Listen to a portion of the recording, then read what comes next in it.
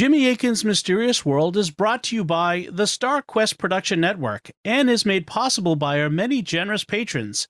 If you'd like to support the podcast, please visit sqpn.com/give. You're listening to episode 294 of Jimmy Akin's Mysterious World, where we look at mysteries from the twin perspectives of faith and reason. In this episode, we're talking about the 1982 Chicago Tylenol murders. I'm Dom Bettinelli, and joining me today is Jimmy Akin. Hey, Jimmy. Howdy, Dom. In 1982, the United States was shocked when 7 people suddenly died in Chicago. At first, the deaths were not connected, but it was soon learned that each victim had taken the painkiller Extra Strength Tylenol just before they died, and someone had tampered with the Tylenol, making these deaths murders. Why had the Tylenol killed them? Who was responsible? And how did this series of tragic deaths change America permanently? That's what we'll be talking about on this episode of Jimmy Akin's Mysterious World. Jimmy, what should we say to begin today's mystery? Today's mystery is a true crime story, but unlike some of the true crime stories we cover, people did die in this incident. However, as always, we will be keeping things clinical, so we won't be going into sensationalistic detail about how they suffered, though we will be hearing some audio clips from people who were eyewitnesses at the time. We'll cover the murders themselves quickly in just a few minutes at the beginning of the episode, and then things will proceed at a lower, slower key. But sensitive listeners and parents with young or sensitive children should be aware of this before we begin. We try to mention it when one of us has a personal connection or memory of a case. I remember this in the news as a young teen myself. Do you remember when this happened? I certainly do. It occurred when I was in high school, and people around the country were very concerned about it. It was all over the news. In fact, in researching this mystery, I ran across an analysis that indicated that if you count the number of news stories run on this was the most covered news story since the assassination of President John F. Kennedy, which we discussed back in episode 15 and also in episode 233, and which we'll continue to discuss. In addition to remembering the news coverage of the Tylenol murders, I also remember the impact it had on culture and pop culture, which I'll bring up later in the episode. So how will we be proceeding in looking at this mystery? Whenever we give the background on a historical mystery, I like to present the information in chronological order as the public became aware of it. So that's what we'll be doing here. We'll tell you what the public learned, when the public learned, and in the order that the public learned it. This means that we'll begin at a stage before people even knew that Tylenol murders were taking place. The story begins on Wednesday, September 29th in 1982, which is day 1 of these events. At 6:30 a.m., the Kellerman family is waking up in Schaumburg, Illinois, a suburb of Chicago. However, young Mary Kellerman, who is 12 years old, wakes up sick with a head cold.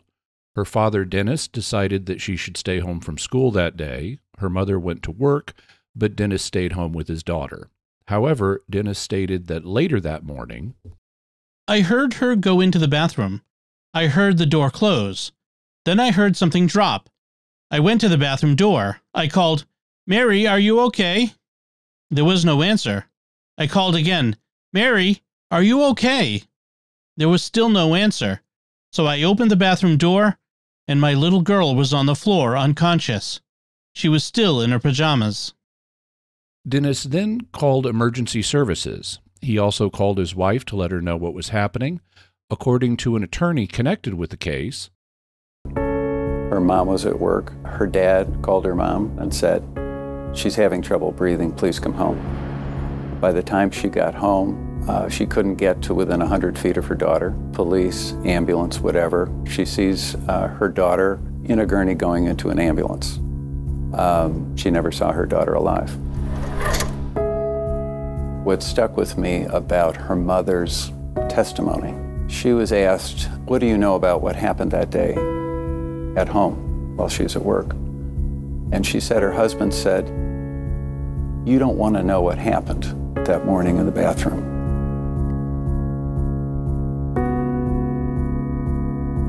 And he never told her.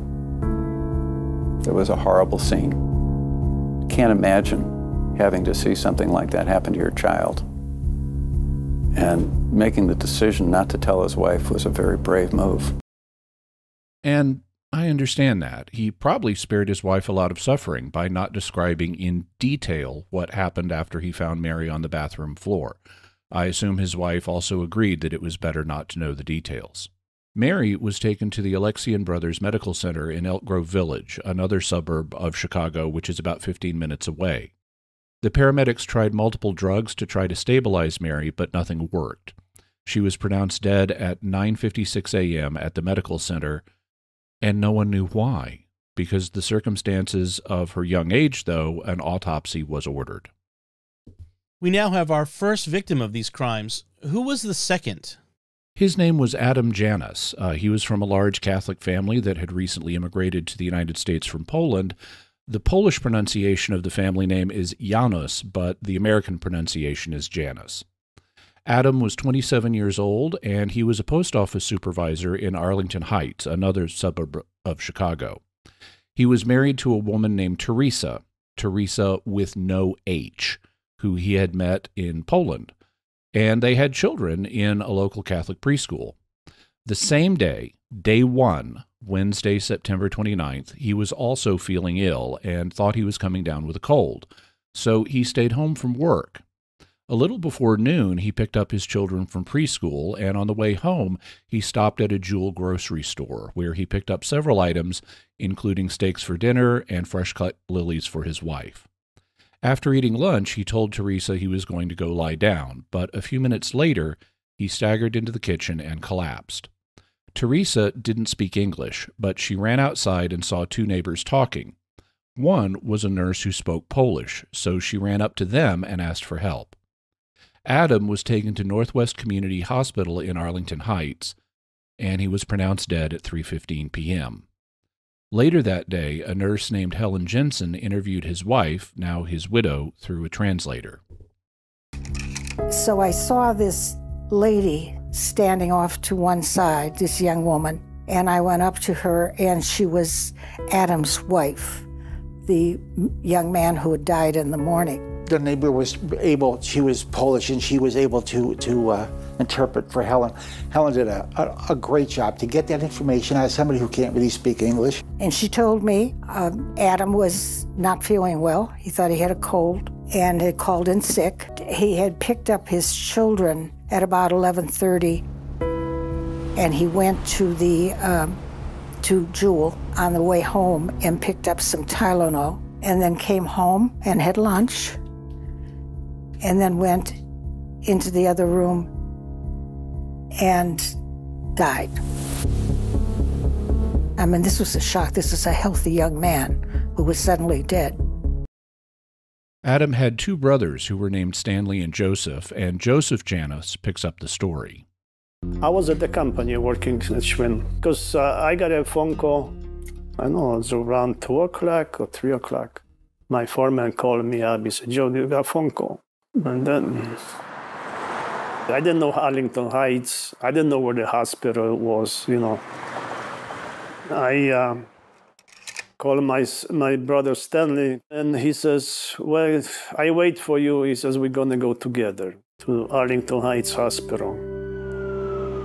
So I got to the hospital, and then all the family was there, and they said that Adam died of heart attack.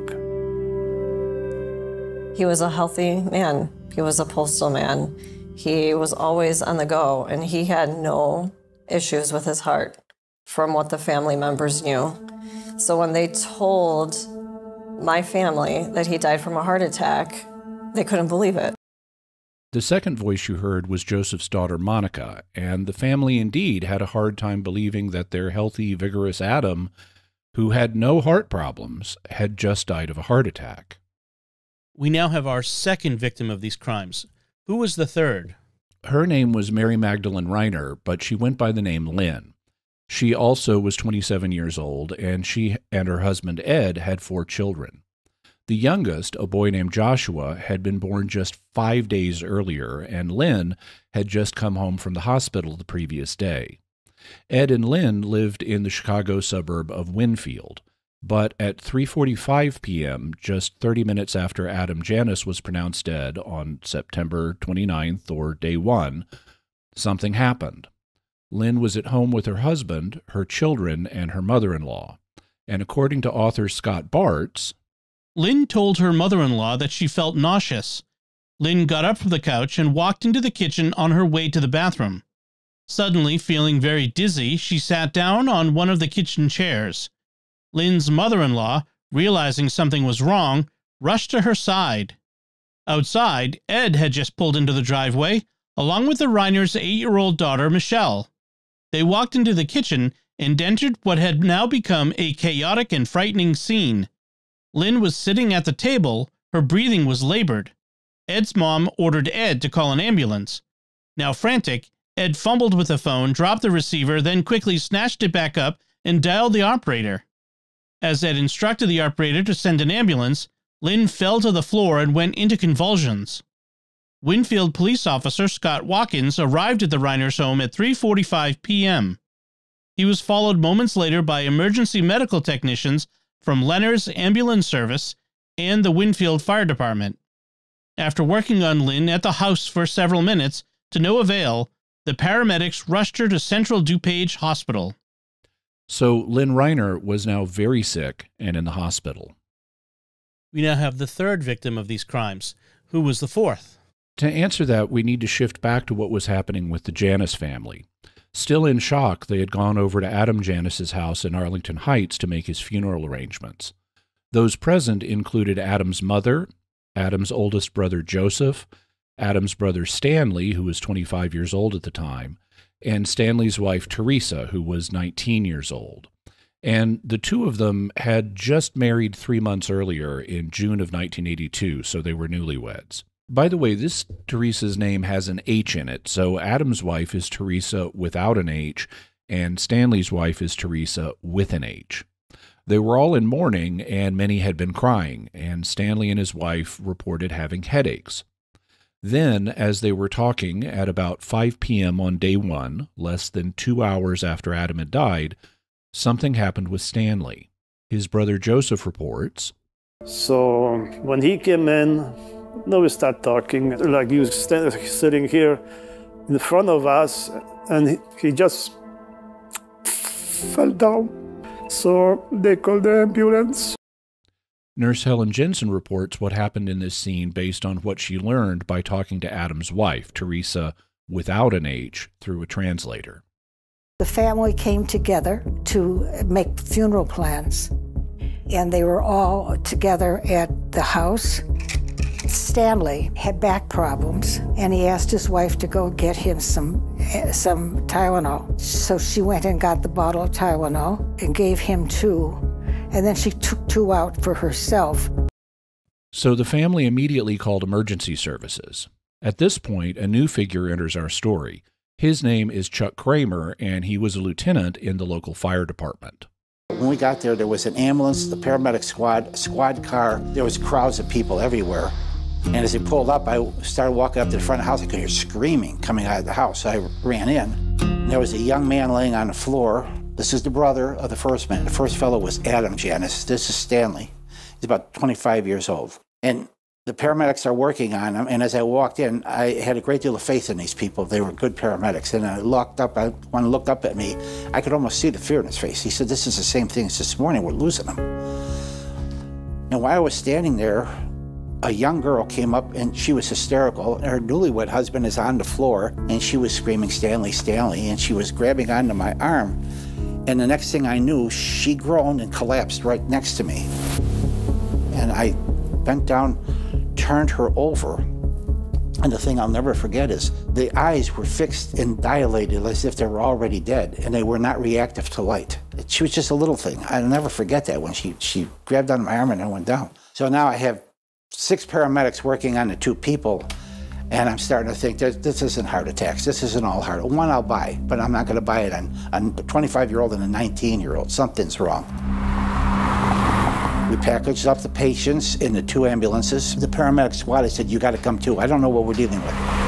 When we got to the hospital, Dr. Kim came walking out, and he couldn't believe it. They just left. They went back to their house to plan the funeral for their brother. Stanley and his wife, Teresa, were then taken to the hospital. And about this time, someone called Joseph's wife to let her know what was happening. Joseph and his wife's daughter, Monica, remembers what her mother said. And she was just screaming because I didn't know who she was really, talking to. And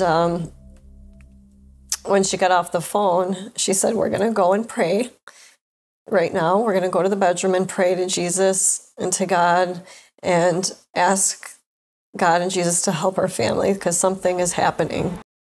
And something was happening. Monica's Uncle Adam was dead, and now her Uncle Stanley and Aunt Teresa had been rushed to the hospital. So 3 members of the Janus family were now stricken. Adam, who had died, was the second of the 3 victims of these crimes. His brother Stanley was the 4th, and Stanley's wife, Teresa with an H, was the 5th victim. We now have the 4th and 5th victims of the crimes. Who was the 6th? Her name was Mary McFarland. She was 31 years old, and she worked at an Illinois Bell store. So she worked for the phone company, and yes, back then there was just one phone company. AT&T had a monopoly on phone service in America, but in 1982 it was ordered to break itself up as the result of an antitrust lawsuit, so that would be changing. Mary McFarland was a single mother with 2 children. The Illinois Bell store where Mary worked was in the Chicago suburb of Lombard, Illinois.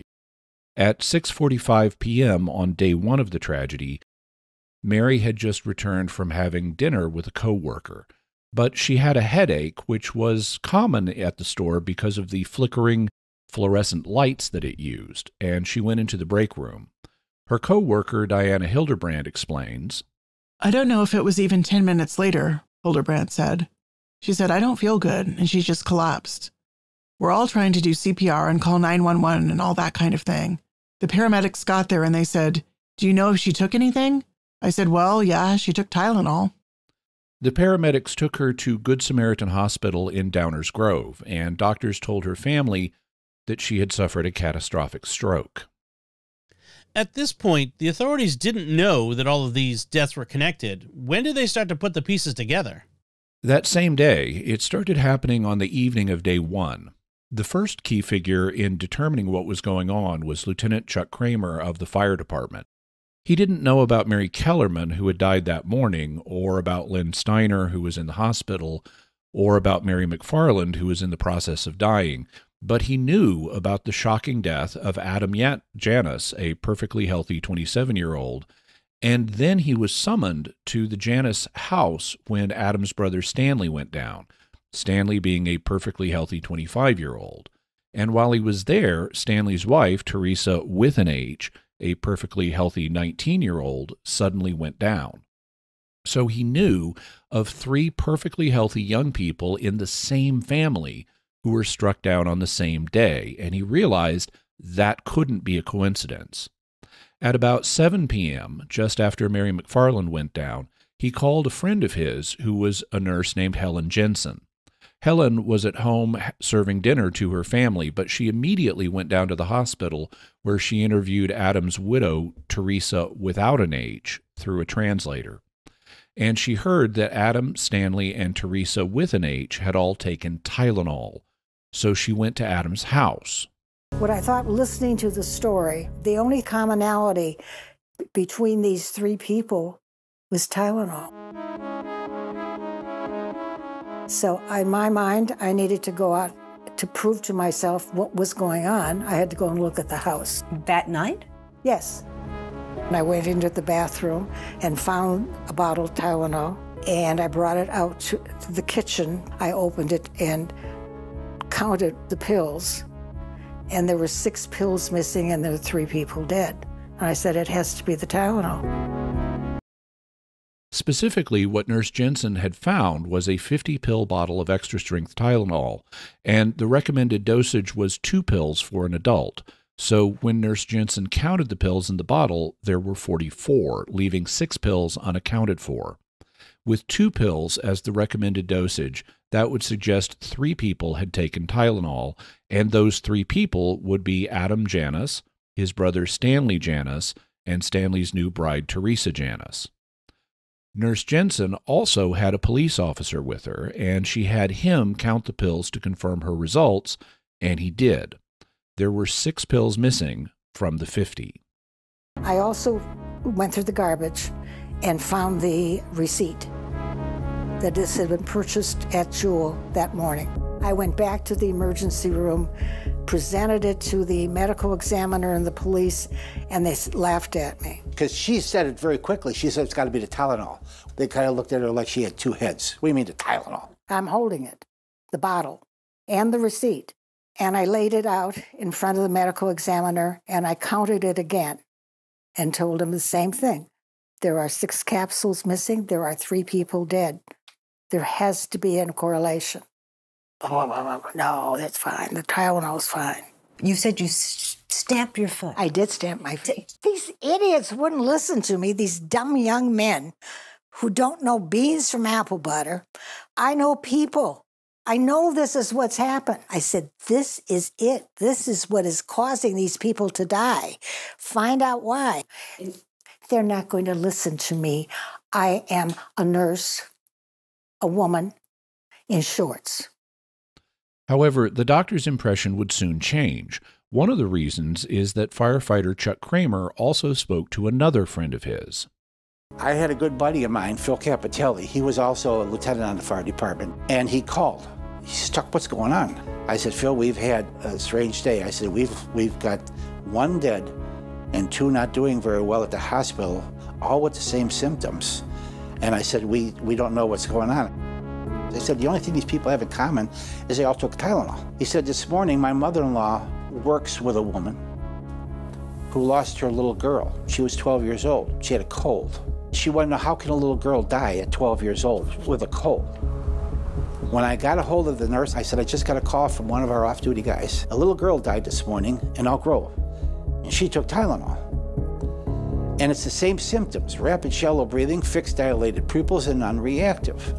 So then they believed Helen, who was saying, I think it was the Tylenol. Well, now they had it. The next thing I know is in the morning, the phone rang, and they said, Lieutenant, you get up to headquarters station. So as soon as my relief got in, I went up, and that's when they said it was the Tylenol, that they found it. So they connected 12-year-old Mary Kellerman's death to the tragedies in the Janus family, and by the next morning, they had realized that it was the Tylenol that was responsible. Other things also were happening that night. Around 8:15 p.m., Stanley Janus passed away, and his wife, Teresa with an H, was in critical condition and was seen as having no chance of recovery. And soon the authorities figured out what was wrong with the Tylenol that was causing the problems. Helen Jensen had given the bottle from Adam Janus's house to Nick Pishoss of the Cook County Medical Examiner's Office, and the Chicago Tribune explains what happened. An Elk Grove Village police officer brought the Tylenol bottle from the Kellerman home to the hospital and gave it to Nicholas Pishoss, an investigator with the Cook County Medical Examiner's Office. Pishoss already had the bottle left by Jensen. Both bottles had the same lot number. Pishoss called his boss, Dr. Edmund Donahue, Deputy Chief Medical Examiner for Cook County. Donahue, who was at home, told him to open one of the bottles and smell inside. When Pishoss poured out the capsules, he caught a strong almond scent. The second bottle produced the same bitter smell. Donahue's suspicion was confirmed. He knew instantly the odor was cyanide, a notorious and rapid-acting poison that cuts off oxygen to red blood cells. The almond odor isn't always present, and even when it exists, it's discernible by only about 60% of the population. Pishoss apparently was among them. As soon as I popped the top, I could smell the cyanide, Pishoss said in an interview. I remember it smells like burnt almond from my chemistry classes in college. Donahue called Michael Schaffer, the county's chief toxicologist, and asked him to come to the morgue and run tests on the confiscated Tylenol capsules. It was the first time Donahue could ever recall asking the toxicology department to work through the night. This was a crazy idea that there might be something in Tylenol, Donahue said in an interview. I mean, this was the world's most common analgesic. Tests would show that 4 of the 44 remaining capsules and the Genesis bottle contained cyanide. Records indicate each capsule had between 550 and 610 milligrams of poison, nearly 3 times the amount needed to kill someone. At 3:15 in the morning of Thursday, September 30th, which would be day 2 of the events, Mary McFarland was pronounced dead. And at 9:30 a.m. that morning, Mary Reiner was also pronounced dead. The only one of the previous day's victims who was still alive was Teresa Janis. The other 5, Mary Kellerman, Adam Janis, Lynn Reiner, Stanley Janis, and Mary McFarland, were now dead, and Teresa Janis was on life support. At 5:30 a.m. on day 2, the news began to be reported to the public about what was happening. Details were sketchy at first, and public officials sent some mixed signals. For example, in early stages, the public was told to flush the Tylenol they had down the toilet or otherwise destroy it. This meant that they would be flushing or destroying evidence that could be used to catch whoever was responsible for the deaths, but they were so concerned to keep anyone else from dying that they initially gave a just flush it order. Later, they changed this and urged people to turn in the Tylenol in their possession so that it could be analyzed, which could provide clues that could lead to whoever poisoned it. They also ordered stores to pull the Tylenol from their shelves and turn it in for analysis. However, there was a dispute here also. It turned out that the victims had taken Extra Strength Tylenol, not regular Tylenol. And both the bottle that poisoned Mary Kellerman and the bottle that poisoned the Janis family had the same lot number. See, each bottle of over-the-counter medication is part of a particular batch of that medication, and that batch is given what's called a lot number to identify which batch it is. Well, since the Kellerman and Janis bottles had the same lot number, it was initially thought that only this one batch of Extra Strength Tylenol might be affected, so initial efforts focused on that. But it soon turned out that other lot numbers were also poisoned, and out of an abundance of caution, Chicago authorities demanded the recall of all Tylenol, not just the Extra Strength version. Let's take a moment to talk about the poisoning itself. You said it was caused by cyanide. What is cyanide and what does it do? Cyanide is a type of chemical compound that has an atom of carbon, or element 6, that is triple bonded to an atom of nitrogen, or element 7. The name cyanide comes from the Greek word kuanos, which means dark blue. So yes, no matter what you've been told, they did have words for blue in ancient Greek. Kuanos was dark blue and glaukos was light blue, for example. The idea that ancient Greek had no words for blue is a myth, and kuanos is where we get the English word cyan. Cyanide occurs in nature. It's found in various fruit seeds, for example, but in very small quantities. It's also manufactured and is used in a bunch of chemical processes, so it's not illegal to have, and it's actually rather common. It's also toxic. When it gets into the human body, it bonds with the iron in a particular protein in our cells, and it disrupts the electron transport chain that cells use to make ATP for energy. So it shuts down the cell's ability to make energy to power themselves.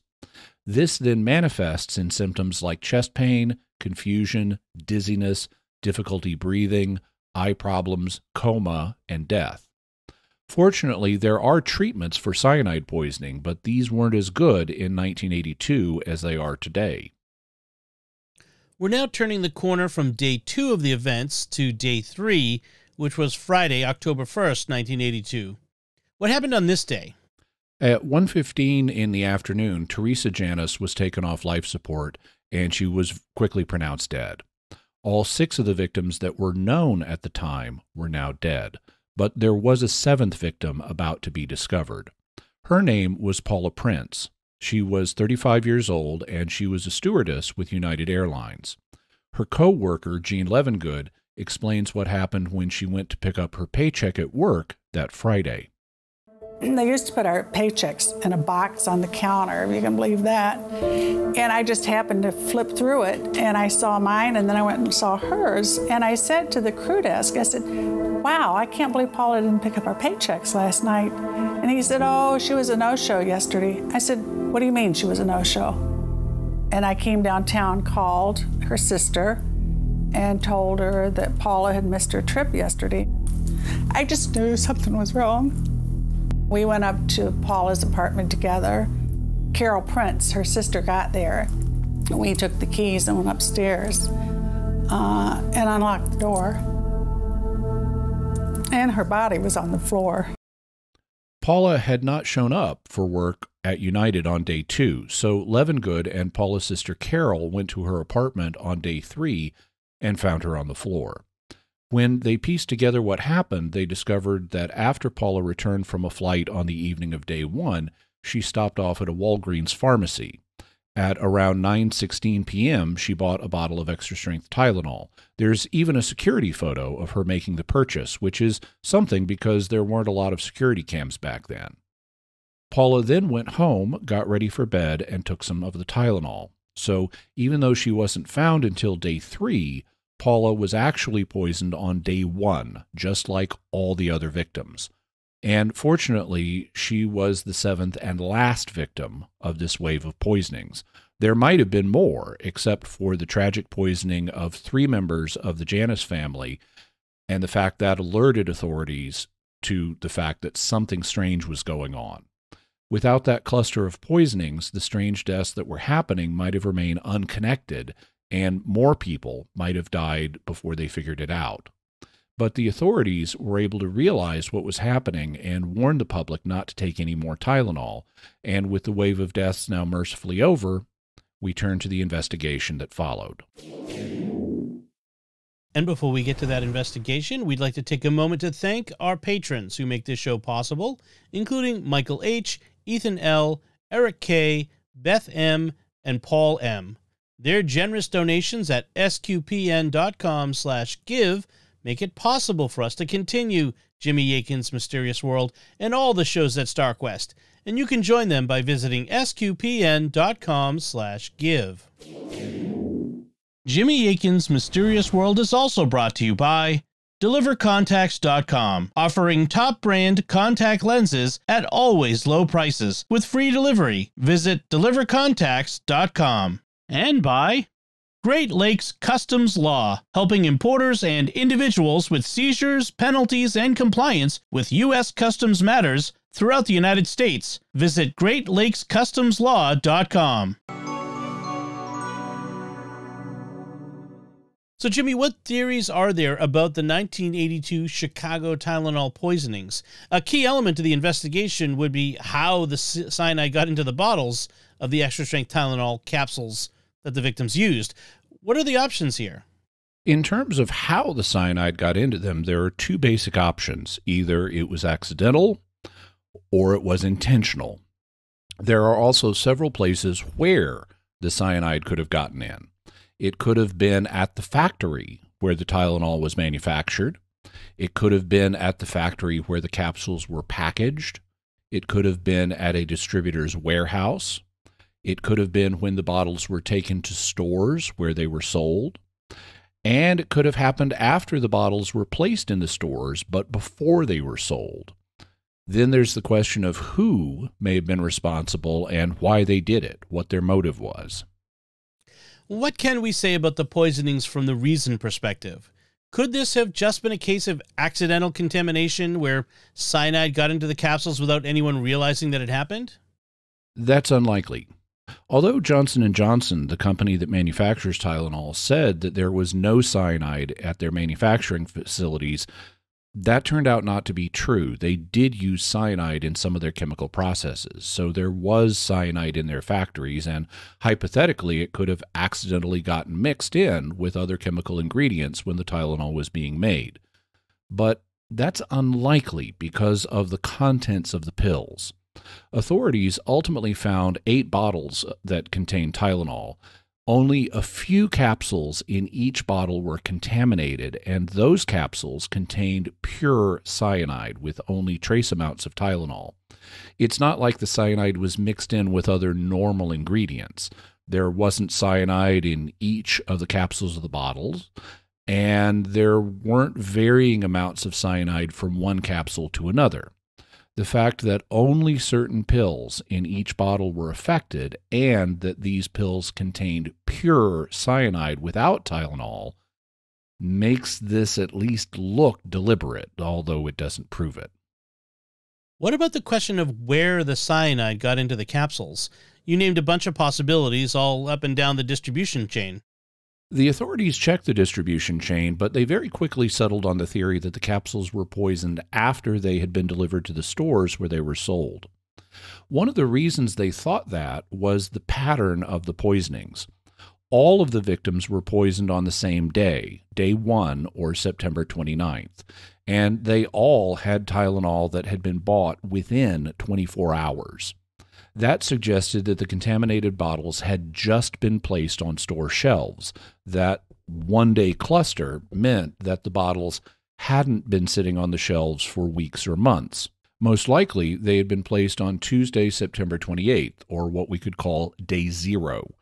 They were probably placed at the front of the display racks, which is why they were the bottles that got selected for purchase and taken home. Furthermore, if you look at a map, the bottles were sold all over the Chicagoland area, and based on when they needed to be placed, the person who placed them would have needed to be driving all over Chicago around the afternoon of day 0. So the authorities developed the theory that an unknown citizen, who likely didn't have regular daytime employment, drove all over Chicago that afternoon and dropped off the tainted bottles at these different locations. But how could a random citizen have gotten the cyanide into the bottles? When people bought them, wouldn't it have been obvious that the bottles had been tampered with? At the time, no, it wouldn't have been. This may be a little hard for younger people in our audience to imagine, but at the time, there was no tamper-resistant packaging. Today, if you buy an over-the-counter medicine, it's going to have at least 3 tamper-resistant measures in place. First, the box is going to be glued shut, so that you have to tear some of the cardboard to get the box open. That way, if you have a box, you can see if someone's previously torn it open, and you know that someone has previously been inside the box. Second, when you take the bottle out of the box, there will be a plastic sleeve shrink-wrapped around the mouth of the bottle on top of its lid. And if you see that this seal has been torn off, you know that someone has previously had the lid off. Third, once you take off the bottle's lid, there's going to be a foil safety seal that you have to puncture or rip off. And if you see that the bottle seal has been disturbed, you know that someone has gotten inside the bottle. There's also usually a fourth safety measure, which is when you pour out the contents of the bottle, they won't be capsules. They'll be tablets or what are called caplets, neither of which can simply be opened. But none of this was true in 1982. Back then, when I was growing up, the box was not glued shut. It just had folded flaps that anybody could open and close with no sign that they'd done so. There was no shrink-wrapped seal around the mouth of the bottle. You just pop off the lid and put the lid back on without leaving a visible sign. There was no foil safety seal underneath the lid. You just opened the bottle and took out or put in whatever you wanted. And in the case of Extra Strength Tylenol, there were capsules. So you could just pull apart the 2 halves of the capsule and pour out the medicine that was inside it. That meant you could also replace the medicine from the capsule with something else, like cyanide. You could then put the 2 halves of the capsule back together. You could put the capsules back in the bottle. You could put the lid back on the bottle. You could put the bottle back in the box. You could close the top of the box, and you could put the box back on a shelf in a store, and there would be no sign to another person that you had done any of this. The safety measures that we have today simply weren't being used back then, and the reason they came to be used was precisely because of the 1982 Tylenol poisonings. How did the modern safety measures come about? Well, even before the Tylenol murders, people had been tampering with capsules. In fact, Johnson & Johnson had something like 300 complaints of product tampering in the period leading up to the Tylenol murders, so they'd already been thinking about safety measures.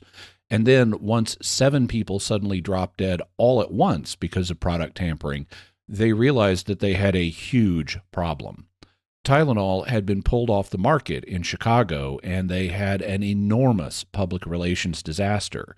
So they announced that within like a month, they would start implementing tamper-resistant measures to reassure the public and keep this kind of thing from happening again. And when Tylenol was put back on the market a few weeks later, it had new tamper-resistant measures on it. These measures were quickly adopted by other drug makers, and now they're universal in the United States on over-the-counter medications. That would have been reassuring, but didn't the new measures also frustrate people who had never had to go through them before when they wanted to get to their medicine? They did get frustrated. Ripping open the box isn't too difficult for most adults, but getting that shrink-wrapped seal off the mouth of the bottle can be, and getting through the foil under seal also can be. And this is worse if you're older and have arthritis or other problems with your fingers. I remember at the time watching a late-night comedy show that had a sketch that parodied the situation. In the sketch, it was framed in the form of a helpful public service announcement from a drug company explaining how to get through all the new safety measures. In a voiceover, a company spokesman was narrating a hapless customer through the process. Only the safety measures were turned up to 11. So the person was having to dial a rotary combination lock to get into the bottle, and then they had to enter a personal numeric code on a pin pad and things like that. But the new tamper-resistant measures stuck, and they helped Johnson & Johnson's Tylenol brand, which had been the most popular pain reliever, to bounce back. There had been a real question about whether it would be able to do so, and many people at the time thought they'd never be able to market anything under the name Tylenol again. But the new safety measures helped convince people otherwise. However, all that was still in the future. At the time the poisonings occurred, there was basically nothing stopping a person buying a bottle of Tylenol from replacing the drug inside the capsules with cyanide and then returning the bottle to the store. Did the authorities start getting leads about who that might have been? They did. As always, the public started sending in a huge number of tips about who might be responsible, and as always, law enforcement had to follow them up, even if they didn't think they were promising. For example, here's a news report in which Illinois Attorney General Tyrone Feiner discusses one tip. As for the investigation into the murders, state authorities have no shortage of tips from the public. The problem, says Attorney General Feiner, is that some of those tips are misleading. We had a lady the other day, to help you understand, who called in and gave information that was highly credible and made sense, and we quickly dispatched 2 agents thinking we could have solved this crime. She said she had definite information, and it all made sense. We got there, we said, now where did you get this information? And she says, I have a magic pen, and it made me write these things out, and I've told you about it. Now, if I brought that out to you, you'd be disturbed, and I would be too. So in this case, Attorney General Feiner says that a woman used a psychic practice known as automatic writing to get information about the crime.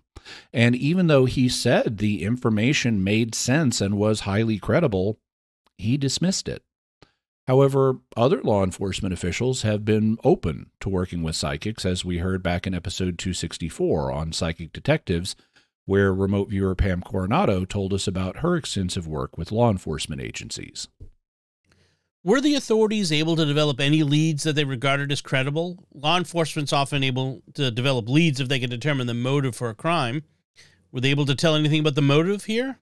Except for the members of the Janus family, who all took capsules from the same bottle, the victims seem to be completely unrelated, though that doesn't preclude the idea that one of the victims was deliberately targeted, as we'll hear later. At least on the face of it, the victims didn't look like they'd been deliberately targeted, which would suggest the motive had to do with something other than the victims. One possibility would be that it was someone with a grudge against the business where the capsules were bought. For example, the Kellerman bottle and the Janus bottle had both been bought at a grocery store called Jewel Food. So maybe it was someone with a grudge against Jewel Food. And on November 1st, just over a month after the poisonings, one such person came to light.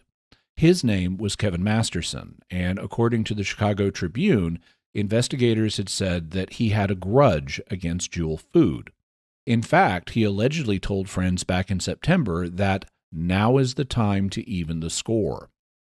In his book, Timers, the 1982 Tylenol murders, Scott Bartz writes, an affidavit filed in the 18th Circuit Court in DuPage County said Masterson's anger toward Jewel arose from an incident in which his former wife, Joanne, felt Jewel's security officers had mistreated her after holding her for suspected shoplifting. Jane Armstrong, a vice president at Jewel, confirmed that the woman filed a civil suit against Jewel in 1975 and that a settlement was reached 4 years later. Armstrong refused to give details about the suit, but the Chicago Tribune said Mrs. Masterson had settled for $8,000. In fact, Kevin Masterson blamed the Jewel incident as leading to his divorce from his wife. However, this didn't conclusively link him to the poisonings. Bartz continues, even the feds refused to call Kevin Masterson a suspect. A Washington-based law enforcement source, who asked not to be identified, told the Chicago Tribune, there's still nothing to indicate Masterson is anything other than a guy with a big mouth. There are some questions to ask him, but it would take a quantum leap from what is known to connect him to the Tylenol killings. At the time, Masterson was out in California, but he turned himself in, and after the authorities had a chance to question him, they eliminated him as a suspect, so they continued to look for other people. There are also other problems with the idea that Jewel Food was the target of the poisonings. 2 bottles had been bought at Jewel Food stores, but the McFarland bottle and the Prince bottle had been bought at Walgreens. The Reiner bottle was purchased at a store called Frank's Finer Foods. There also was another poison bottle that got turned in that had been purchased from Frank's Finer Foods, and one bottle was purchased at Osco Drugs. So it didn't look like one company was being targeted. It didn't even look like one type of store was being targeted, since some of these were grocery stores and some were pharmacies. What about targeting Johnson & Johnson, the makers of Tylenol? This was and is a possibility. Since the only cyanide-laced product was Extra Strength Tylenol, it had been speculated that the poisoner might have some kind of grudge against Johnson & Johnson or its subsidiary McNeil Laboratories, which manufactures Tylenol. However, this wasn't enough to get a good lead on individual suspects. Were they able to identify other suspects? Yes, one emerged after the incident on day 11.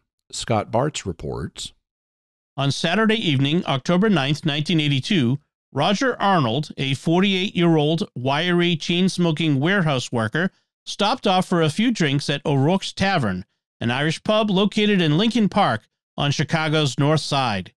Arnold entered the tavern carrying a plastic bag of white powder that he said was cyanide. He then allegedly made comments about killing people with cyanide. The tavern's owner, Marty Sinclair, picked up the phone and called the Chicago police. He told them Arnold was a peculiar bird who kept test tubes, guns, and 2 vials of cyanide in his house. 2 days later, Arnold was in Lily's bar down the street from O'Rourke's Tavern. When Chicago police detectives entered the bar and picked up Arnold on an outstanding arrest warrant for aggravated assault. With Arnold's permission, the police searched his house on Chicago's South Side. They confiscated 1 bolt-action rifle, 4 handguns, and a stockpile of ammunition. Chicago police arrested Arnold and charged them with failing to register the weapons and on the prior charge of aggravated assault. Arnold was held without bail so he could be questioned about the Tylenol murders.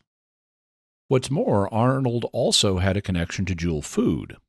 In 1969, Arnold took a job as a warehouse worker for Jewel Companies and was still employed there when he became a suspect in the Tylenol murders case. Arnold was a foreman and union steward in Jewel's salvage operation at the company's Melrose Park distribution facility. Arnold was also something of an amateur chemist, and though he initially denied having any cyanide, he later admitted that he had previously had some that he used for experiments. He said that he had gotten rid of it in August, over a month before the murders, but authorities found some interesting things when they searched his house. While searching Arnold's house, investigators found 2 one-way tickets to Thailand. They confiscated a number of books and magazines, including a stash of Soldier of Fortune magazines, the Anarchist Cookbook of recipes for making explosive devices, and The Poor Man's James Bond, a handbook written by right-wing survivalist and former Minuteman Kurt Saxon, a.k.a. Donald Cisco. Police confiscated several training manuals published in the mid-1960s by the United States Department of Defense for use by U.S. Army Special Forces.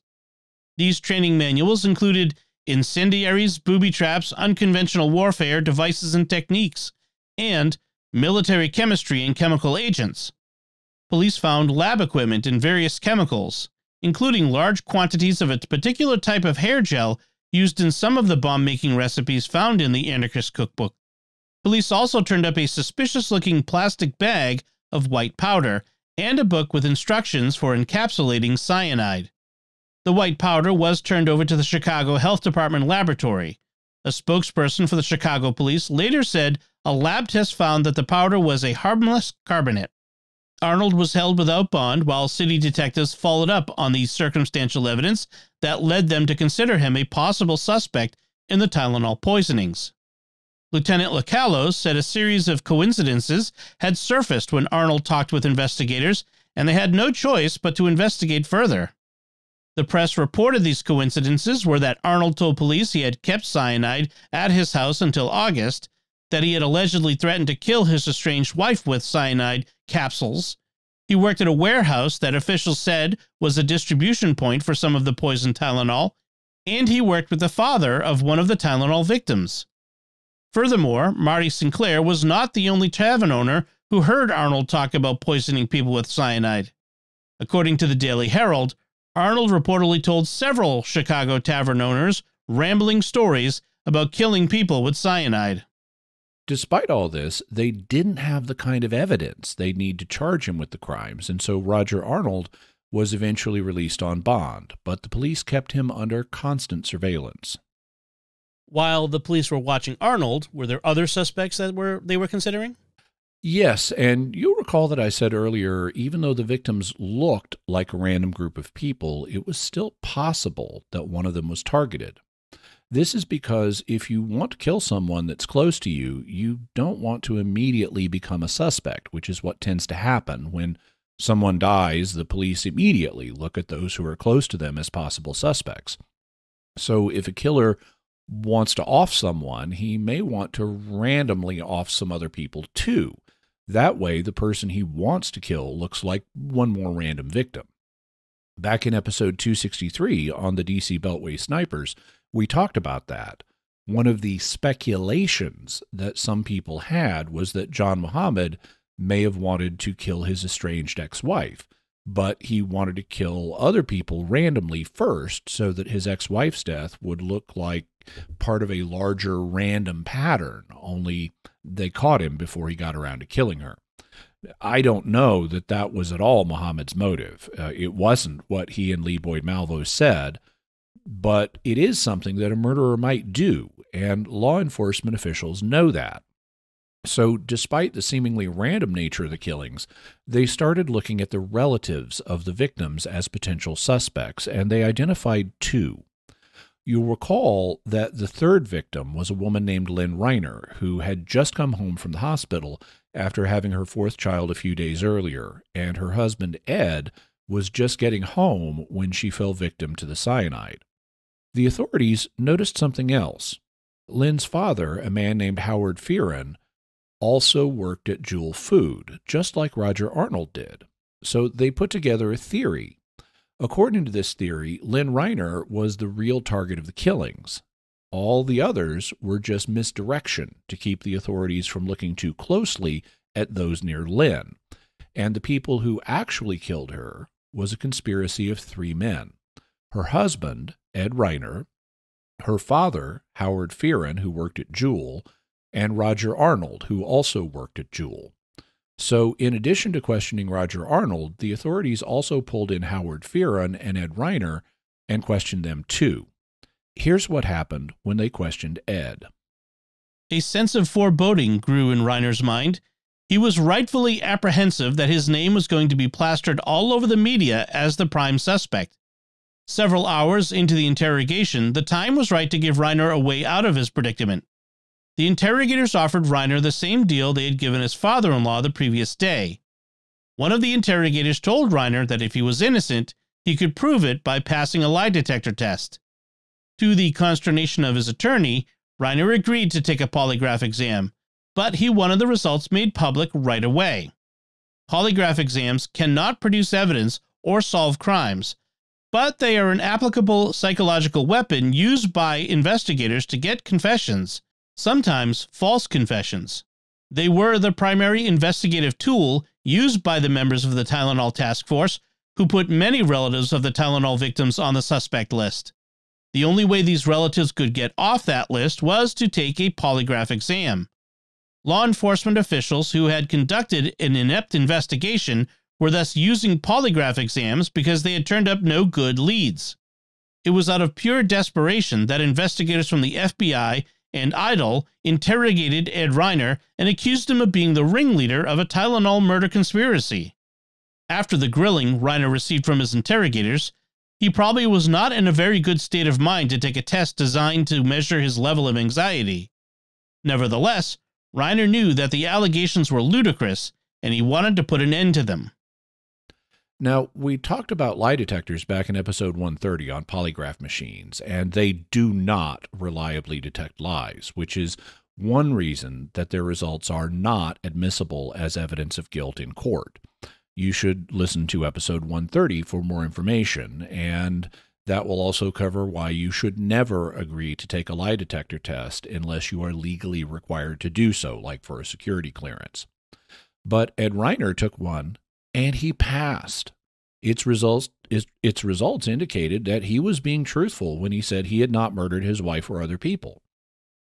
Because it's possible to fool a lie detector, that doesn't prove he didn't do it, but it did make it hard for law enforcement. And there were other problems with this theory as well, really big problems, and we'll only cover some of them. One is that the whole conspiracy idea is implausible to begin with. If you say that Roger Arnold was a crazy man who wanted to kill people with cyanide, how do you explain both Lynn's husband and her father agreeing to kill her? On rare occasions, husbands may want to kill their wives or vice versa, but it's even more rare for fathers to want to kill their adult daughters who no longer live with them. So the idea of both Lynn's husband and her father being in on the plot to kill her is extremely unlikely to be the case. Then there's the fact that although they both worked for Jewel, Roger Arnold and Howard Fearon didn't work together, and they didn't even know each other. Then the authorities would need to explain how Ed managed to poison Lynn, because she had gone to a Frank's Finer Foods and bought a bottle of regular strength Tylenol the day she died. It wasn't Ed who bought the bottle. It was Lynn herself. So law enforcement had to propose that Ed somehow knew his wife would be going to Frank's Finer Foods to buy Tylenol, and so he went there first and planted the bottle for her to purchase. But that's really implausible, because the bottle would have been on a rack of other bottles, and how did Frank know which bottle she would pick? As video footage of the time reveals, such racks typically had rows of at least 6 bottles in a line. So even if Frank put the bottle on the first row, there would only be a 1 in 6 chance of Lynn purchasing it. And there were other problems with this theory, one of which we'll cover later. However, suffice it to say that the case against Ed Reiner and Howard Fearon completely fell apart. What about Roger Arnold? What happened with him? Well, something interesting happened the next year in the summer of 1983, as made clear in this news story from January of 1984. The jury found Roger Arnold guilty of murdering a man outside a Lincoln Avenue bar. Prosecutors said he had mistaken the victim for the Northside bar owner who gave Arnold's name to police as a possible suspect in the Tylenol killings. The man Arnold shot was 46-year-old John Stanisha, a computer salesman and father of 3. Prosecutors argue that Arnold shot Stanisha after mistaking him for another heavy-set bearded man who testified in court today. When Arnold took the witness stand, he said he bought a .45 caliber handgun to protect himself. Shortly before the verdict tonight, a clean-shaven Arnold said he became the victim of the suspicion that surrounded him ever since he was questioned and released in the October 1982 investigation. Could you elaborate for us why you consider yourself a victim? Because I am going to end up one way or the other in prison because of this thing. I was not in my right state of mind when this happened. I wouldn't have a gun with me because I was afraid that somebody was going to get me. Tonight's verdict brings investigators no closer to solving the Tylenol cyanide killings. But for Roger Arnold, the consequences are serious. The murder conviction carries a penalty of up to 40 years in prison. Sentencing is scheduled for Valentine's Day. Arnold was then sentenced to 30 years in prison, and he ended up serving 15 years of that, so he was released around 1999. He definitely did kill John Stanisha outside of the bar, but there are disputes about why this happened. According to prosecutors, he mistook Stanisha for Marty Sinclair, who was the bartender that initially reported him to the police, so it was a revenge killing. But Arnold's account is different.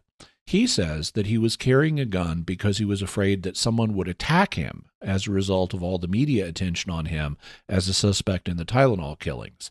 He was thus in a highly agitated state of mind, fearing for his life.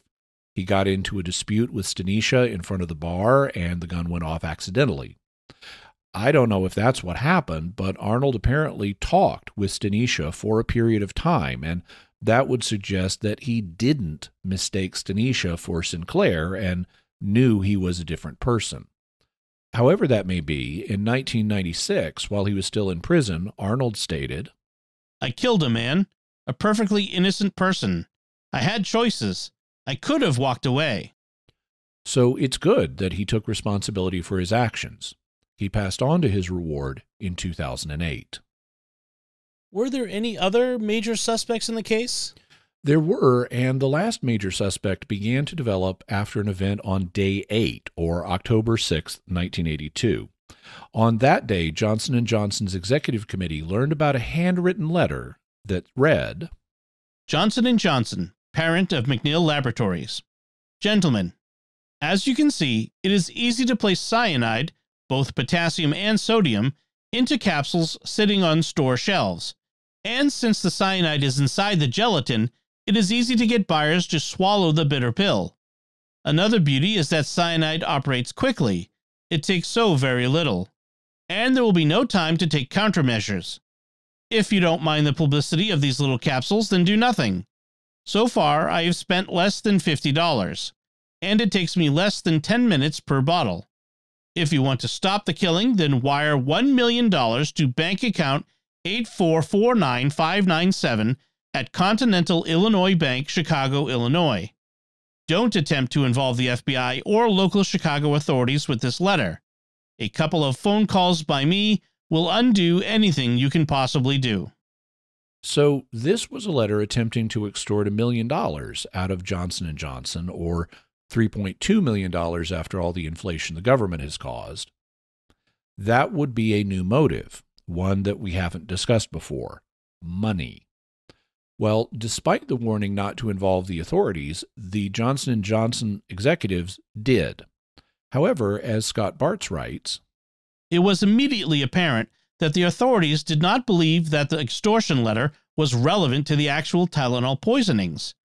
It's a long shot that this is the work of anything other than a kook," said a law enforcement source in Washington.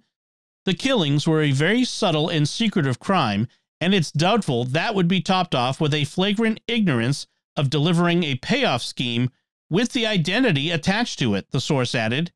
"Our guess is it's totally unrelated to whoever did the poisoning. These tag-alongs happen all the time." Attorney General Tyrone Feiner downplayed the significance of the extortion letter, saying, "It will not be relevant in solving the cyanide murders. It is a whole side issue, a hoax." Feiner said the disclosure of the letter was unfortunate because it sidetracked the investigators. However, they did check out the letter, and they found several things that were interesting about it. First, it had been mailed in an envelope that had been franked with a Pitney Bowes postage meter belonging to a company called the Lakeside Travel Agency, which had been owned by a man named Frederick McCahey. Second, the bank account that the money was to be wired to was an account belonging to Frederick McCahey. And third, both Lakeside Travel and the bank account had been closed. The travel agency was no longer in business, and with the bank account closed, there was no way to wire $1 million into it. So authorities quickly realized that Mr. McCahey was not actually trying to get $1 million from Johnson & Johnson. Instead, this looked like a clumsy attempt to frame Mr. McCahey. So they asked him who might have a grudge against him, and he mentioned a married couple named Robert and Nancy Richardson. Only those weren't their real names. It turned out that they had a huge number of aliases. They also were known as William and Karen Wagner and Edward and Carol Scott. Robert Richardson was also known as David E. Woods, John Ryan, Robert Myers, Raymond Thompson, Robert Johnson, and Theodore Elmer Wilson. According to one report, he had 17 aliases. Not like there's anything suspicious about that. But the couple's true names were James and Leanne Lewis. And law enforcement found out why they had a grudge against Mr. McCahey. Scott Bratz reports, in December 1981, using the names Robert and Nancy Richardson, they moved into a $100 a month apartment at 549 West Belden Avenue on Chicago's North Side. In January 1982, Leanne took an accounting job at Lakeside Travel Agency. By March of that same year, Leanne could see that Lakeside was in financial trouble. The company had been taken over a year earlier by Frederick Miller McCahey, an heir to the Miller brewing fortune. Leanne's supervisor, Barbara Vitkus, later testified that co-workers gossiped about McCahey having put other enterprises out of business. Vitkus said she had discovered evidence that McCahey had diverted company funds to pay his personal bills and was not properly depositing Lakeside's receipts. In April, the First National Bank of Chicago hired Jim as a temporary employee in its international department. In that same month, Lakeside Travel went bankrupt. On Leanne's last day at the company, she stamped a stack of blank envelopes with postage from a Pitney Bowes meter and a postmark date of April 15, 1982. The following week, Vitkus issued 18 final paychecks that totaled about $8,000, or $26,000 today, including Leanne's check for $511, or $1,600 today. Leanne cashed that check at a nearby currency exchange store. The check bounced, and the currency exchange then sued Leanne to recover the funds. All of the other final paychecks from Lakeside also bounced. The majority of the former Lakeside employees filed claims with the Illinois Department of Labor in an attempt to collect on the dishonored checks. Mr. Lewis volunteered his time to work as their advocate. In preparation for the coming wage claim hearing, Lewis gathered as much information as he could find on Lakeside Travel. The wage hearing was held in August 1982. Frederick McCahey's lawyer attended the hearing, but McCahey did not. 45 minutes after the hearing ended, the arbitrator ruled that because there was no money available to pay a claim, there was nothing he could do about the bounced checks. McCahey's attorney left the hearing, and shortly thereafter McCahey himself arrived. An argument ensued between McCahey and the Lewises. The exchange ended with McCahey threatening Leanne. Jim's temporary job ended in August 1982, and the Lewises, both now unemployed, decided to move on. So that was the month before the Tylenol killings happened. Authorities also thought that they may have discovered a piece of evidence more directly linking James Lewis to the Tylenol poisonings. You'll recall that there was a security photo of Paula Prince in the act of buying the Extra Strength Tylenol that killed her. Well, in the background of that photo, between 10 and 20 feet behind her, was a bearded man who looked a good bit like James Lewis. If this man was James Lewis, then that would put him at the site where the poison Tylenol was sold on the day that it was sold. Did the authorities ever determine that the man in the photo was James Lewis? No. People who knew Lewis looked at the photo and said it wasn't him. This was further backed up by biometric measurements that indicated the two men's body builds were different, so it wasn't him. However, by this point, the authorities had begun thinking of Lewis as a suspect, so they started to look for James and Leanne Lewis, beginning a nationwide manhunt. And word got round to the Lewises that the authorities were looking for them. But they didn't turn themselves in. Instead, James Lewis sent a note to the authorities. According to the paper's Sunday edition, the note was included along with other materials from James Lewis in Friday's mail. In the note, fugitive James Lewis says neither he nor his wife are responsible for the 7 cyanide murders. The note says, "As you have probably guessed, my wife and I have not committed the Chicago area Tylenol murders. We do not go around killing people.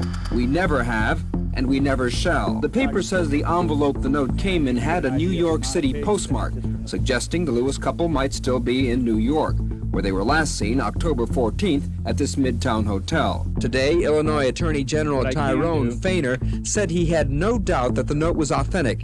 He had a message for Lewis. We'd like you to consider turning yourself in.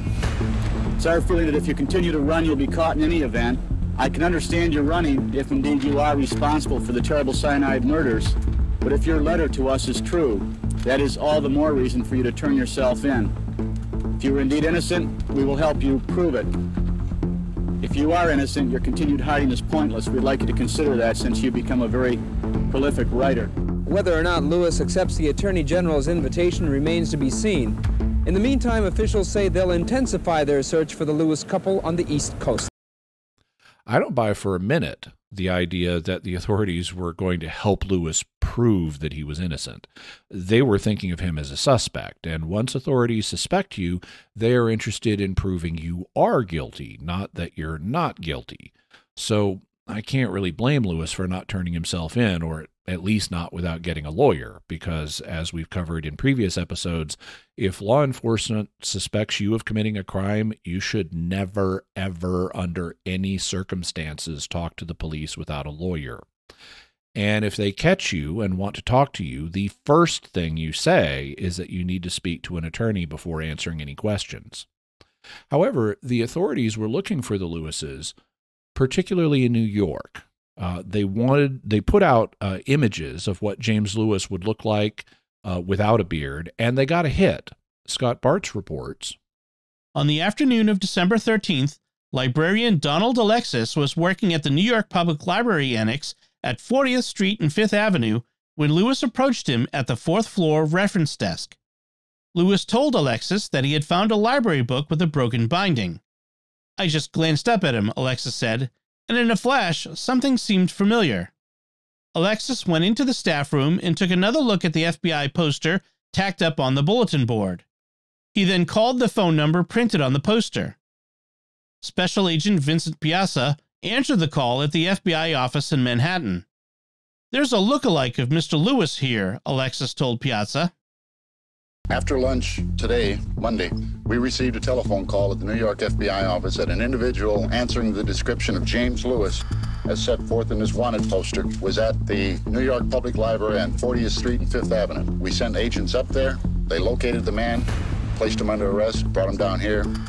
Chicago detectives flew out of O'Hare tonight for New York to question James Lewis, not just about extortion, but about the Tylenol murders as well. He is high on our list of people that we have to determine whether or not he's responsible. Lewis has denied any role in the poisoning of 7 Chicago area residents in late September. I love my country, America. I have a deep and abiding respect for the law. I love my wife, Leanne. I love her very much. Authorities had established that Lewis and his wife were registered at a New York hotel at the time of the murders in Chicago. But investigators now are checking airline records between the two cities. In other words, where was Lewis when poison was placed on the shelves of this store where Tylenol victim Paula Prentice shopped, and on the shelves of other stores, resulting in 7 deaths? That is the question authorities want answered. In custody, Lewis continued to insist that he had nothing to do with the Tylenol murders. He did admit to writing the letter, but he argued that it actually didn't count as extortion because he had no intention of gaining $1 million by it. It wasn't his bank account that the letter said to put the money in, and in fact, nobody had access to that bank account, not even Mr. McCahey, because it was closed. Instead, he maintained that the letter was meant to draw attention from law enforcement to Mr. McCahey because of his shady financial practices, including stiffing his employees by writing bad checks as their final paychecks. However, the authorities didn't believe him, and they continued to think that he was the Tylenol killer. They encouraged him to envision scenarios about how the Tylenol killer might have gone about his evil task. Hey, you say that you're innocent, so help us prove it. How do you think the Tylenol killer might have operated? Give us a plausible idea that we can investigate, and we may be able to find the real guy. But instead of using these suggestions to find someone else as the killer and thus prove Lewis innocent, they instead used these conversations at trial as evidence that Lewis was involved. The authorities still had no evidence linking Lewis to the poisonings themselves, though, so they settled for charging him with writing an extortion letter, and Lewis was convicted. Here's an interview Lewis gave on September 15th, 1984, 2 years after the poisonings and after he was convicted. It's a few minutes long, but it's worth listening to so you can get a sense of the guy. For the moment, he is one of 384 prisoners at the Metropolitan Correctional Center in the Loop. One day soon, he will likely be ordered to serve his prison term, which now totals 20 years, in some other federal prison. He is 37-year-old James Lewis, the man convicted of writing the notorious Tylenol extortion letter, then running from the law during a nationwide manhunt until his arrest in New York City in December of 1982. What was it like to be on the run, knowing that every law enforcement agency in the country was looking for you? It is terrifying, absolutely terrifying. Can you imagine trying to tell your wife that, honey, I wrote a letter. Oh yeah?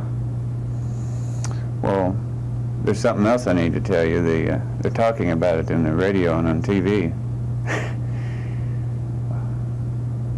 Go on, go on. Just trying to explain that to your wife. How did she take that?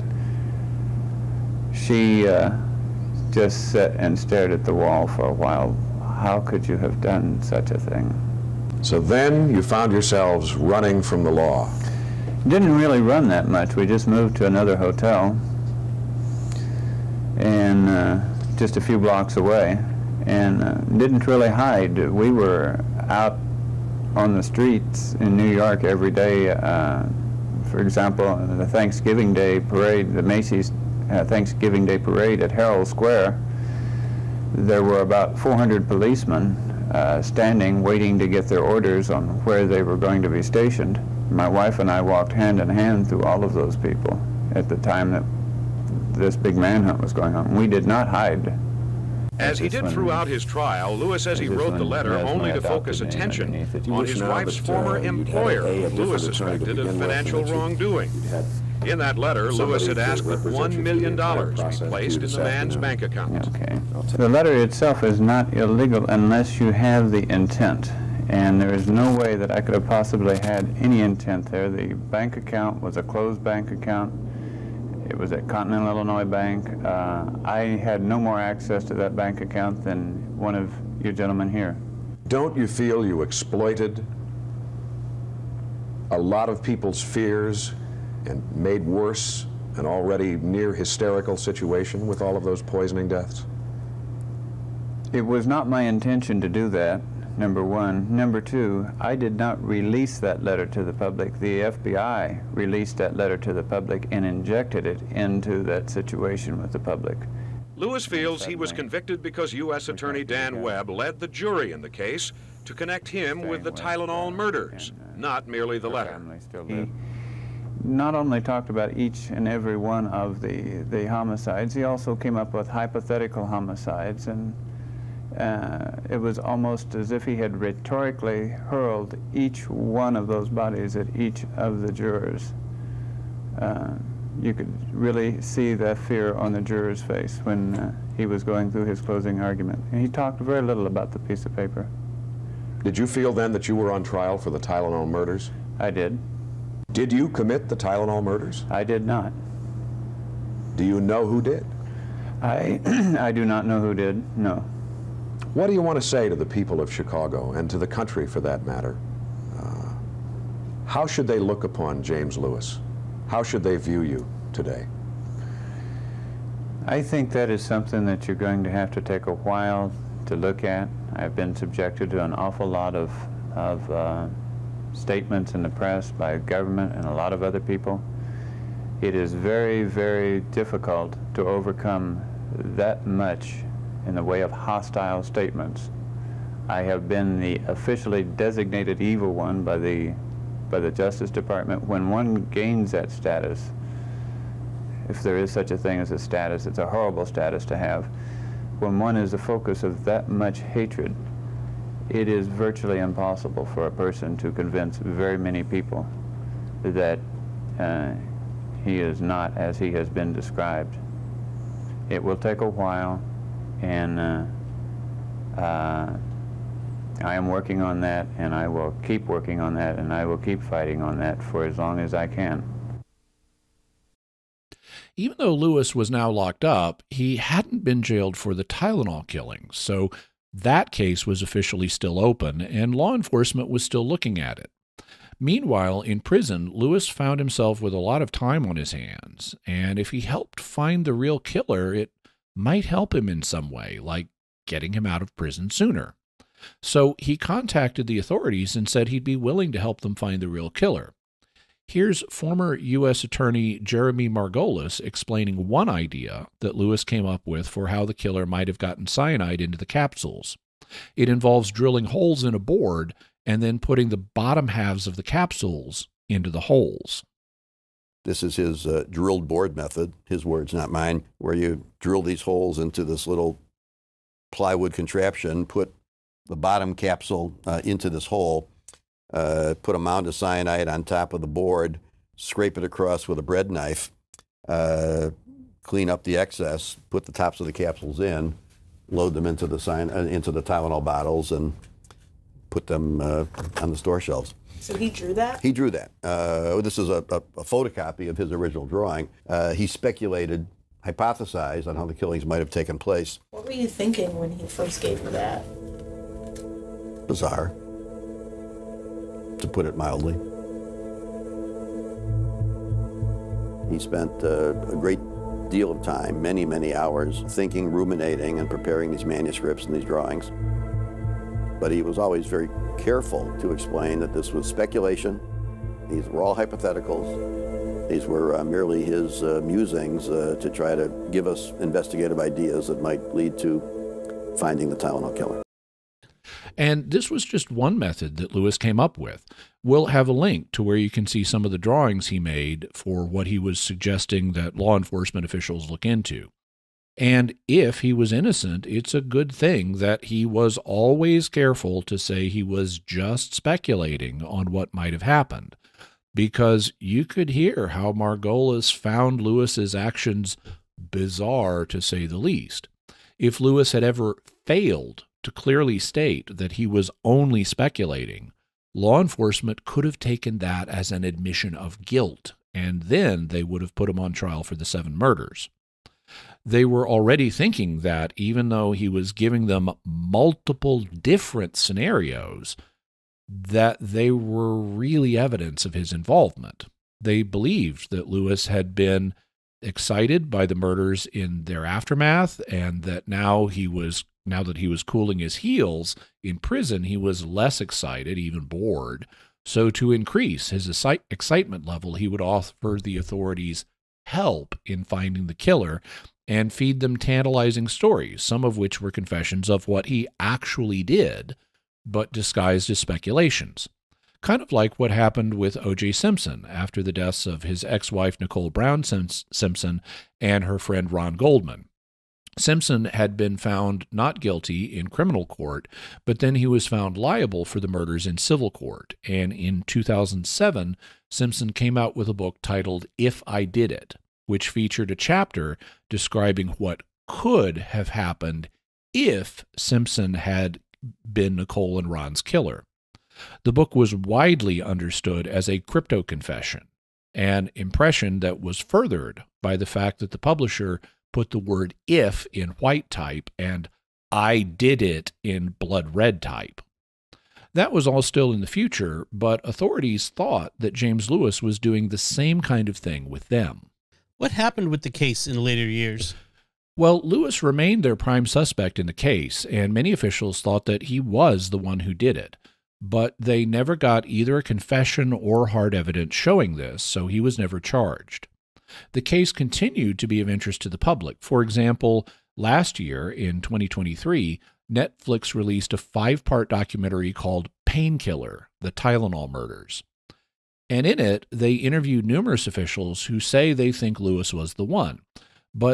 And they even had a reporter track Lewis down at his residence to try to interview him, but he said he wasn't Lewis because he didn't want to talk to them.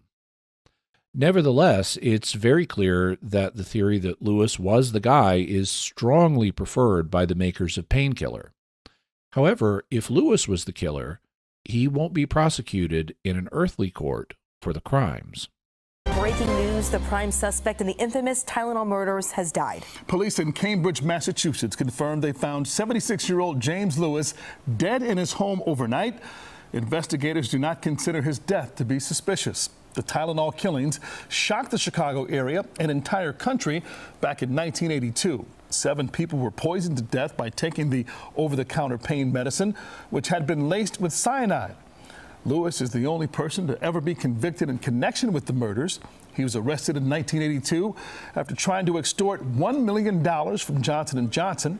Lewis has long been at the center of the investigation, but has always maintained his innocence. On Sunday, July 9th, 2023, James Lewis passed on to his reward. He was found dead at his home in Cambridge, Massachusetts. He was 76 years old, and authorities determined that there was no sign of foul play. If he was the killer, some justice was done by his prison term for writing the letter to Johnson & Johnson, and further justice could be expected from the transfer of his case to a higher heavenly court. I know a lot of people think that James Lewis was the killer, but what do you think, Jimmy? Did he do it? Well, James Lewis certainly was not the completely innocent guy that he portrayed himself to be. Not only did he use more than a dozen aliases in his life, there's a lot more to his history, as we can see by considering some of the evidence that was presented at his trial. Lewis was convicted only of writing an extortion letter to Johnson & Johnson, the makers of the painkiller. During his presentation to the judge, U.S. Attorney Dan Webb asked that the convicted extortionist be given the maximum 20 years, calling Lewis a walking crime wave. Webb claimed that Lewis had attacked and tried to kill his parents in 1966 and said there is evidence linking Lewis to a dismemberment murder in Kansas City in 1978. As for the extortion letter, Webb called it evil and depraved. Lewis, acting as his own attorney, launched into an hour-long rambling defense of his record. The Justice Department wants to show, Lewis said, that I am a criminal genius. That is not the case. He went on, I do not lie, I do not cheat, I do not steal. Said Judge McGarr, in the face of 2 felony convictions, that is a pretty hollow claim. Then the sentence, 10 years in federal prison. I have great confidence in Judge McGarr's discretion. I believe that the sentence that was imposed of a 10-year consecutive sentence is a very fair sentence. I'm very pleased with the sentence. But Webb also said the question of Lewis's possible involvement in the Tylenol killings has not been cleared up to his satisfaction. I cannot eradicate the fact that he sent the letter itself, which confessed the Tylenol murders. I can't take away the fact that he has a bizarre background. I can't take away the fact that in certain interviews that I revealed in court today, in which Mr. Lewis, in effect, started to discuss how these murders might have been conducted, in which he went into elaborate detail. When you put all of those together, I am not about to sit here and say that he's no longer a suspect. Now, we've heard some of that evidence before, as well as James Lewis's perspective on it. But let's take a look at what we haven't considered up to now, at Lewis's life before the Tylenol killings. Writing for the Chicago Reader, Joy Bergman explains, Life started rough for James Lewis. Born in Memphis in 1946, he was the only son of migrant workers Theodore and Opal Wilson. In 1948, while the family lingered in Waco, Theodore skipped town. Months later, Opal left her toddler and 2 daughters, 7 and 9, to fend for themselves in a transient motel outside Joplin, Missouri. After a few days, social workers discovered the brood and split up the siblings. Joplin's Big Brothers agency took charge of little Theodore and granted custody of the 3-year-old to Floyd and Charlotte Lewis, a childless couple from nearby Cave Junction, who renamed him James William Lewis. He was in a lot of trouble, a very mixed-up boy, said Lewis's cousin, Lucille Mallett, in a 1982 interview. He always did things that ordinary people wouldn't. My aunt tried to give him back to Big Brothers because she couldn't handle him, but they wouldn't take him back. Floyd Lewis died of a stroke when Jim was 12. For the next 5 years, Charlotte and her son lived alone in the home without plumbing or electricity. In 1964, she married Glenn Nelson, a groundskeeper at the local golf course. But problems with the teenage Jim so frightened Charlotte, she slept with a gun under her pillow. A double life was emerging. At school, Lewis made good grades, played trombone in the marching band, and worked on the yearbook. At home, he raged. When he was 19, Lewis reportedly chased his mother with an axe and was charged with assaulting his stepfather, breaking several ribs and a beating.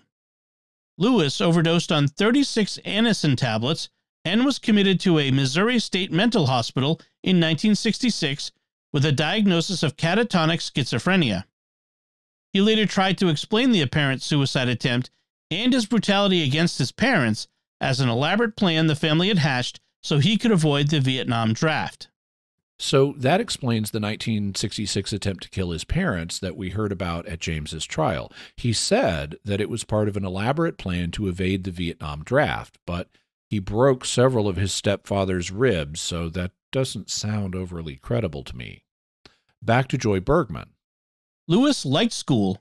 He attended the University of Missouri at Kansas City, where he met Leanne Miller. The couple married on Thanksgiving Day, 1968. Leanne became Jim's rock. They were social misfits who fit together. She worked hard to see them through tough financial times.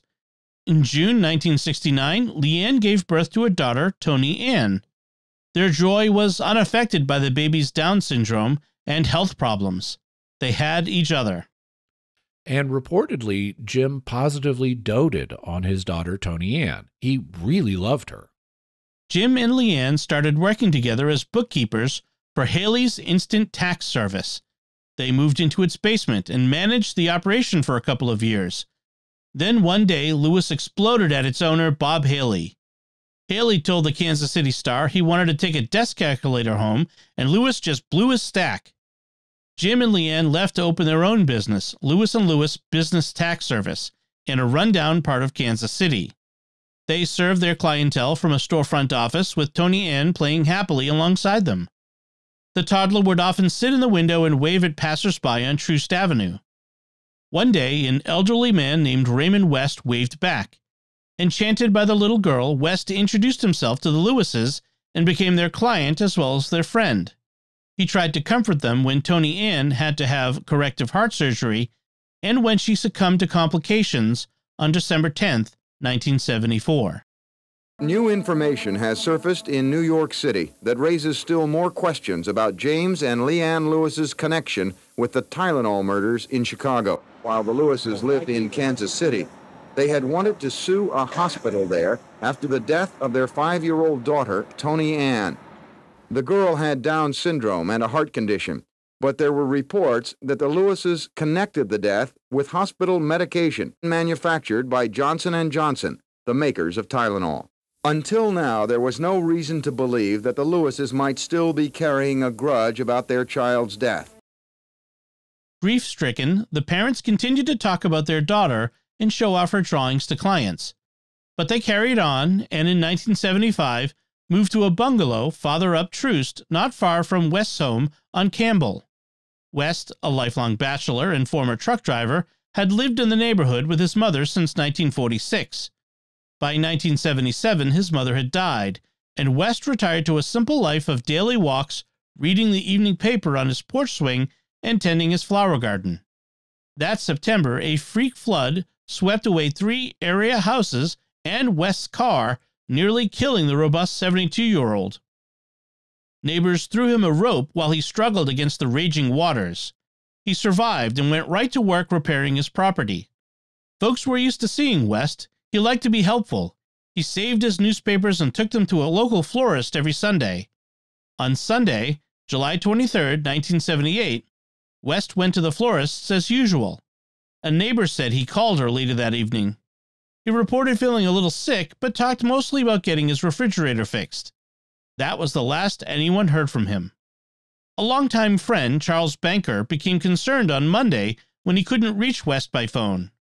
Banker and his wife drove over to West's home to investigate. The couple found the doors locked and West's car in the garage, but their knocks went unanswered.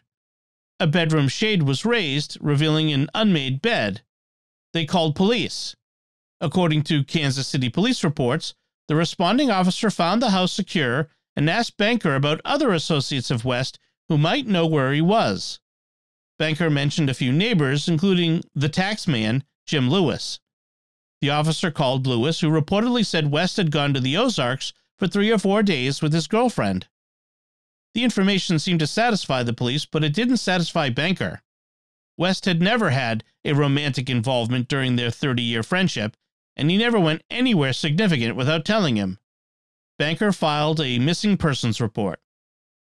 On July 25, 1978, a Charles P. Banker reported to the Missing Persons Unit that a close friend of his, Raymond West, was missing from his residence at 4812 Campbell and had not been seen since 2 days prior. Mr. Banker then found a taped note on the front door which read, "Mr. West had gone to the Ozarks, signed James Lewis." When the police arrived, Mr. Banker told them about James Lewis, Mr. West's taxman. The house was locked up, which was very unusual. There was a padlock on the front door as opposed to just a door lock.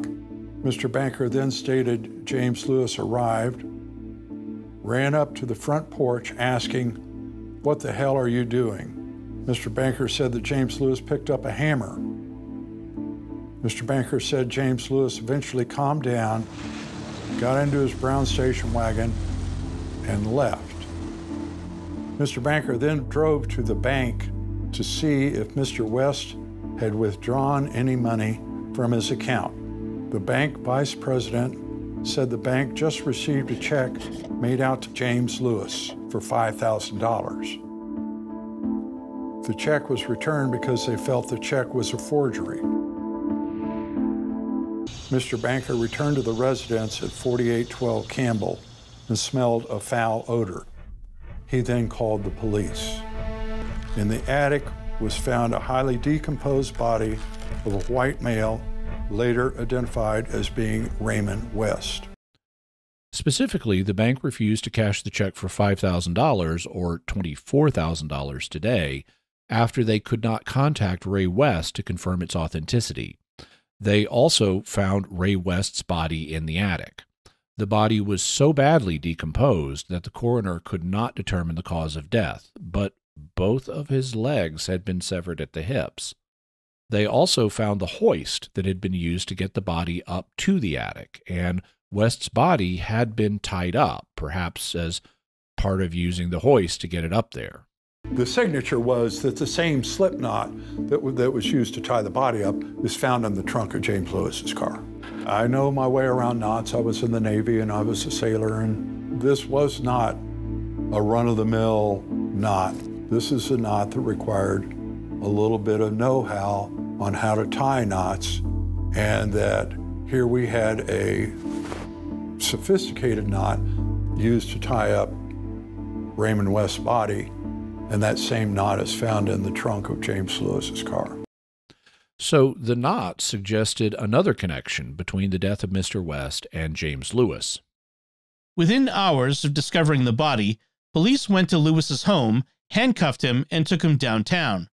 They relieved him of his property and put him in a holding cell for an hour. He was then taken to an office and questioned for several hours. Lewis explained that the check was a loan West had given him during a morning visit on Sunday, July 23rd. He also said he put the note on West's front door so folks like Banker wouldn't worry. He told police he didn't know anyone who would want to hurt Ray. He submitted fingerprints and a handwriting sample and was released. The following day, police returned to the Lewis home, asking again about the check. The bank had refused to honor it when West couldn't be found to confirm its validity. Banker had told police that Ray was extremely tight with his money. He once gave a neighbor $5 and they joked that he was turning into a big spender. Lewis said the $5,000 was a business expansion loan from West and produced a typed promissory note. The police again took Lewis into custody. Officers asked if he had killed Raymond West. Lewis said no. In late August, the Jackson County grand jury charged Lewis with capital murder. But days before the October 1979 trial date, prosecutor James Bell asked for dismissal of the case. He had no choice. Lewis's defense attorney, Albert Reiderer, had done his job well. In pretrial motions, Reiderer successfully argued police had no probable cause to arrest Lewis the first time. They also neglected to read him his Miranda warning. Every scrap of evidence collected thereafter fell away as inadmissible. Even the original indictment was ruled defective. It omitted the term felonious. Bell was left with a bag of bloody circumstantial evidence and a local coroner who couldn't testify to a cause of death, let alone a homicide. Reiderer had witnesses lined up to talk about West's high blood pressure and potent medication regimen, which could have caused his demise. Lewis's attorney thus proposed a theory that West had died of natural causes, and maybe Lewis then dismembered his body, but he had not murdered him, so yeah. In any event, Lewis was now a free man because the case against him had fallen apart on technicalities, like the police not having read him his Miranda rights. However, his legal troubles were not over. Kansas City law enforcement thought Lewis was running a criminal enterprise, falsifying credit card applications, and in one instance instructing the IRS to direct a client's check to the account of a Lewis corporation. Former Assistant U.S. Attorney Jeremy Margulis summarizes Lewis's method. He would invent an address, pound a mailbox in the ground, pull the mailbox out of the ground, and move on to the next place. It would later come out in federal court that Lewis also faced charges of swindling clients in a land deal in Jackson County. Authorities searched the Lewis home on December 4, 1981, and found typewriter ribbons, mailboxes, credit card applications, and enough other evidence to issue an arrest warrant for James Lewis. So when authorities were about to arrest Lewis on fraud charges, he and Leanne fled and went on the lam. It was at this point that they adopted the names Robert and Nancy Richardson. They moved to the Chicago area. Leanne, or Nancy, got a job at the Lakeside Travel Agency and went to work for Frederick McCahey. That brings us back to where we met them, after James had written the letter to Johnson & Johnson to draw attention to what he considered Mr. McCahey's shady business dealings. In any event, we have a picture of a really slimy, untrustworthy guy. The apparent 1966 attempt to kill his parents, his involvement in the death and dismemberment of Raymond West, and the mail fraud scheme that he ran out on when the authorities were about to arrest him. So, despite Lewis's claims at his trials that he doesn't lie, cheat, or kill, his previous life history would suggest otherwise. The mail fraud scheme would be all about lying, and the attack on his parents and his involvement with the death of Mr. West would involve killing. And his flight when he was about to be arrested for mail fraud can certainly be considered cheating. And then there's the possible reason that he had to be mad at Johnson & Johnson over the death of his beloved daughter. After the Tylenol murders happened, did law enforcement come up with anything that would shed new light on his previous criminal activities? They did. When the Kansas City authorities were looking into the death of Raymond West, they found a fingerprint on the hoist that had been used to get his body up to the attic, but they couldn't match the print to James Lewis. However, after the Tylenol murders, the FBI took another look at the print. They took another look at a fingerprint you guys weren't able to identify. And what did the FBI find? That fingerprint was a thumbprint of James Lewis. And that thumbprint was on the hoist that hoisted the dead man's body into the attic and crawl space. My detective was with the evidence in Washington when they discovered the fingerprint matched Lewis. Couldn't you recharge him for murder then? I think the case was resubmitted. Why didn't that go anywhere? Can't find the hoist. You can't find the hoist? That's what I was told. All I know is when we came back from Chicago, we were in the chief's office, and the property room commander came up and had to tell the chief they can't find it. Oh yeah, it was a lot of yelling and screaming, yeah. There's no doubt about that. It has bothered me for a long time. This would be evidence that James Lewis was somehow involved in West's death, that he had handled the hoist that was used to get the body up to the attic. That still wouldn't prove that Lewis killed West. He could have found West dead and then decided to haul him up to the attic and dismember him for some reason.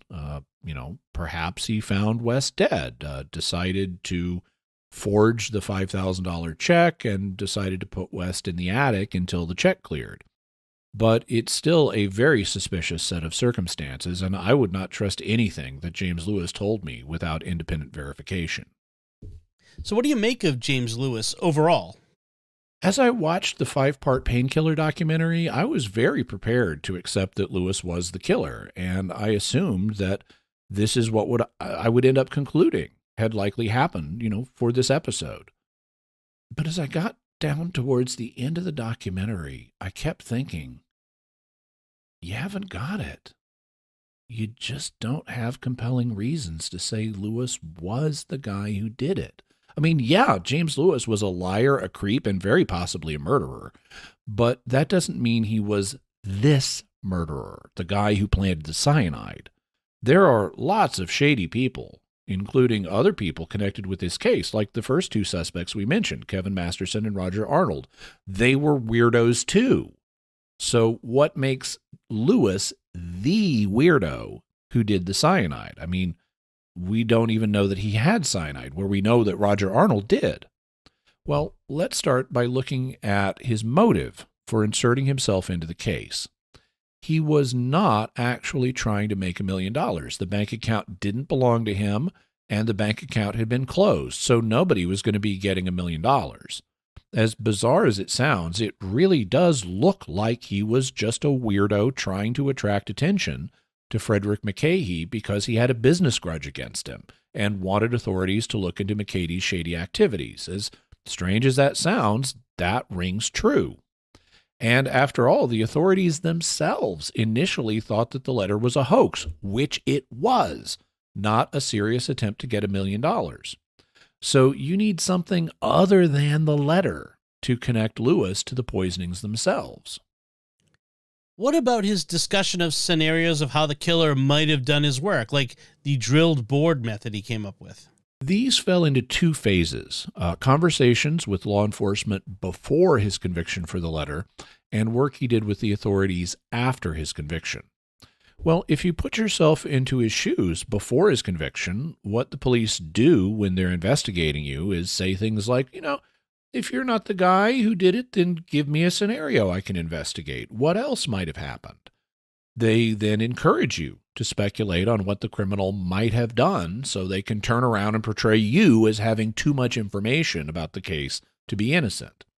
So now we have Lewis in this situation, stupidly acting without a lawyer who could have told him that any such speculations could be turned against him, as they were at trial. Then there's the fact that he volunteered while he was bored and in prison and had lots of time on his hands. That, he might offer to help in that situation is also intelligible. If they did catch the killer as the result of his help, that would play to his advantage. In the first place, it would take him off the suspect list, so he would not be charged with the murders in the future.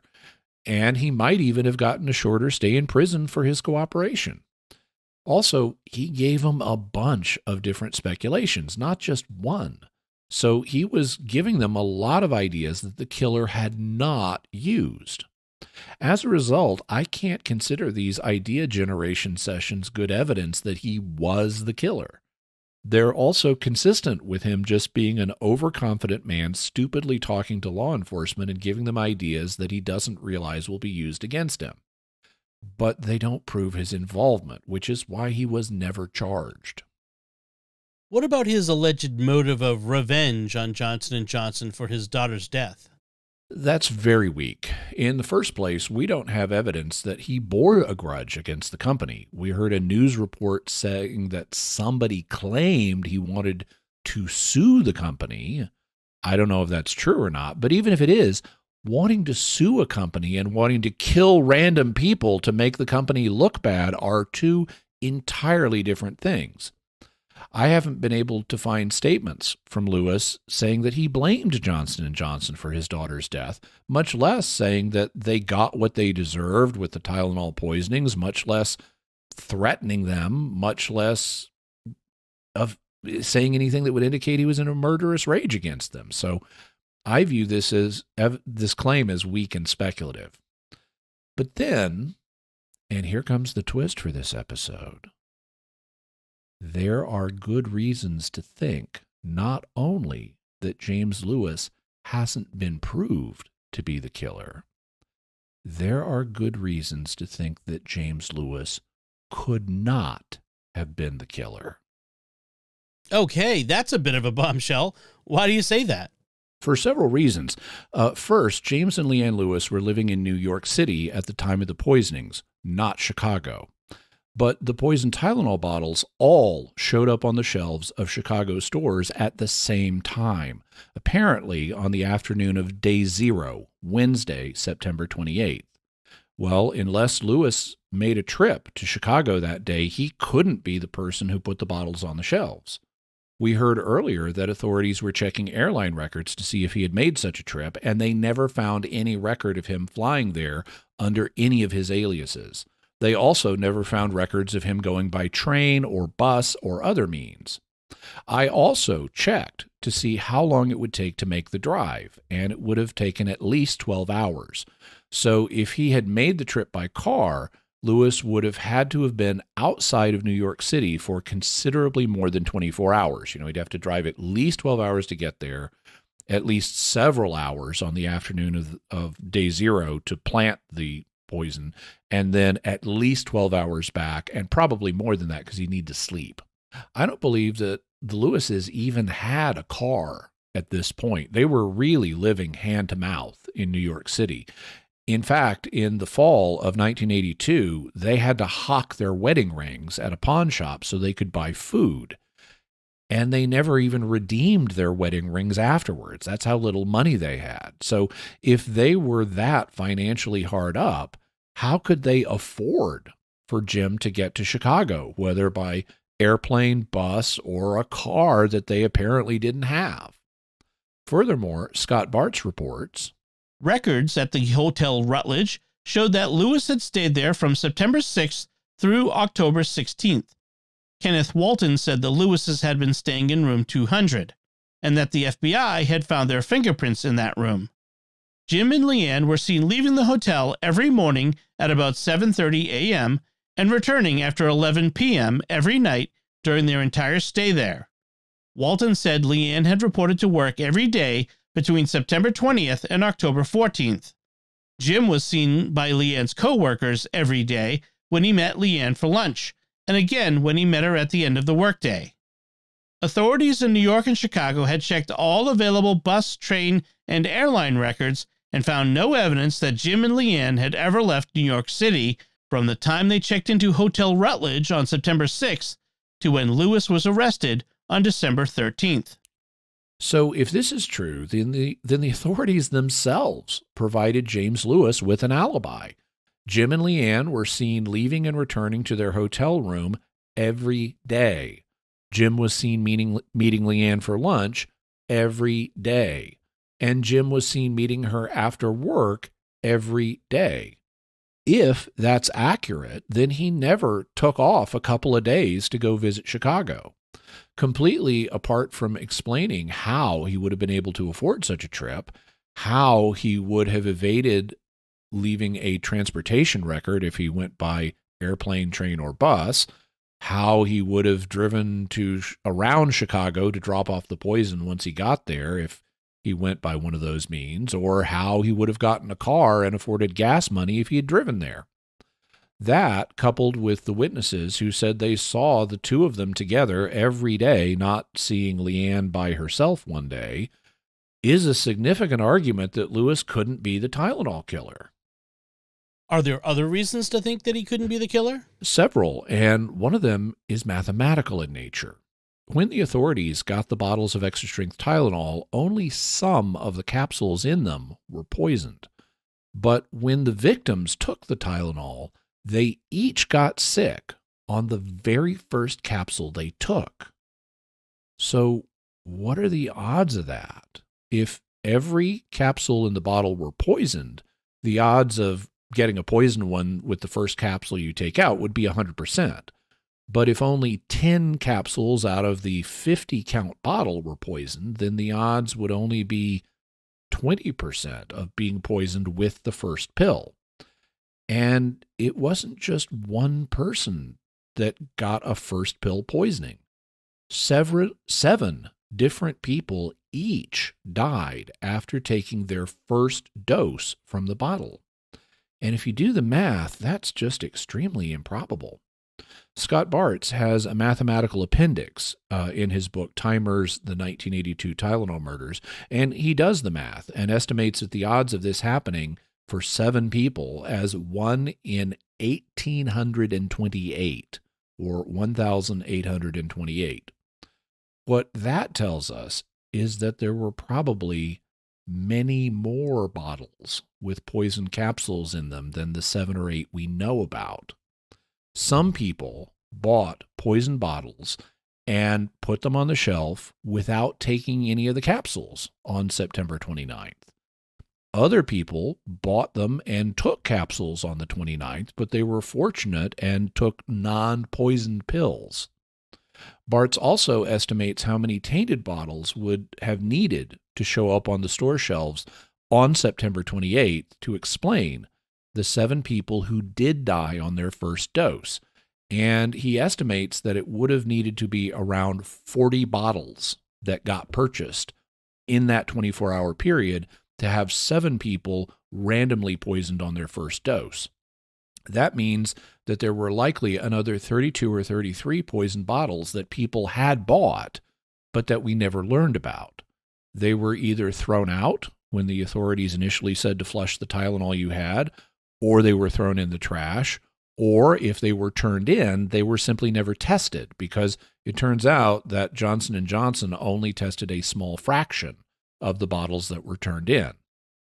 However, that estimate of 40 bottles that got purchased may have been only a fraction of the total number of poisoned bottles, because the people who purchased them just took single bottles from the shelves, and there were other bottles on the shelves that they didn't pick.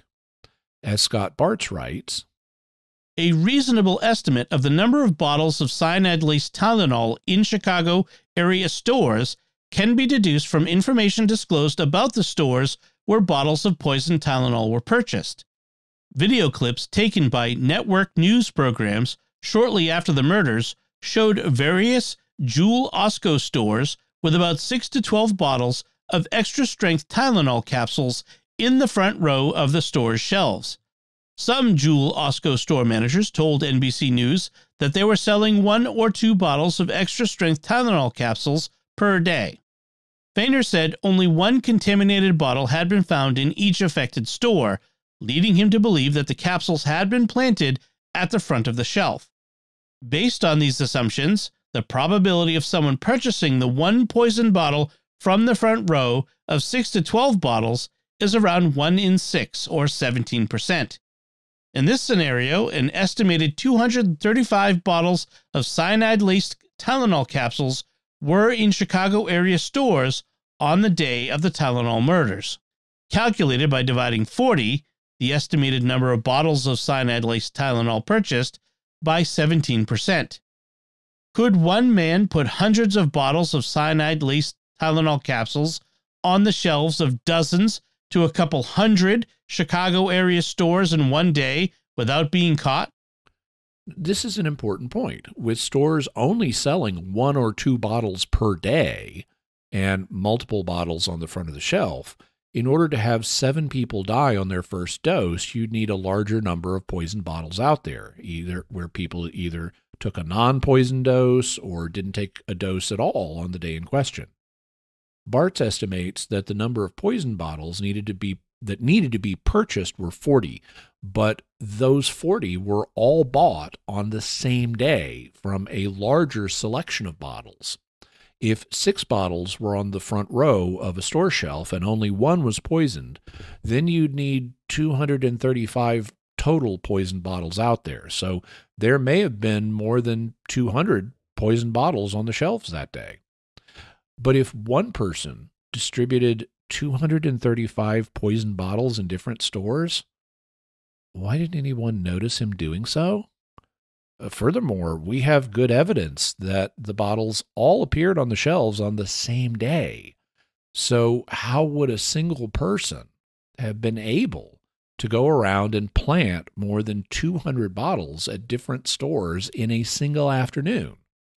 Even if the person put as many as 6 bottles in each store, replacing the entire front row of bottles, that would mean visiting 40 stores in one afternoon, scattered all across the Chicagoland area. This is sounding like something that would be very impractical for an individual person to do. Would that give us evidence that there wasn't a single person and a conspiracy of multiple people was involved instead? It would give us evidence that multiple people were involved, but that wouldn't mean it was a conspiracy, because there is another perfectly simple explanation for how so many bottles could show up on the same day. Rack jobbers. Now that's a term not many listeners will know. What's a rack jobber? The term is used in a couple of senses. First, it's used to refer to a particular type of company. Scott Bartz explains, rack jobbers are wholesale distribution companies that rent space in retail stores and supermarkets to display and sell products. The people who actually restock the display shelves are also called rack jobbers, or alternatively, merchandisers. Rack jobbers came into prominence in the grocery industry in the 1950s with the entry of supermarkets into non-food product lines. They developed a health and beauty care category for a section of a supermarket or discount store that featured non-prescription drugs, and a variety of other products previously sold primarily in pharmacies. Rack jobbers provide retailers the opportunity to earn additional revenue while relieving them of all responsibility for warehousing, reordering, and restocking the products. The rack jobbers create the displays, guarantee the sale of all merchandise, and restock the displays.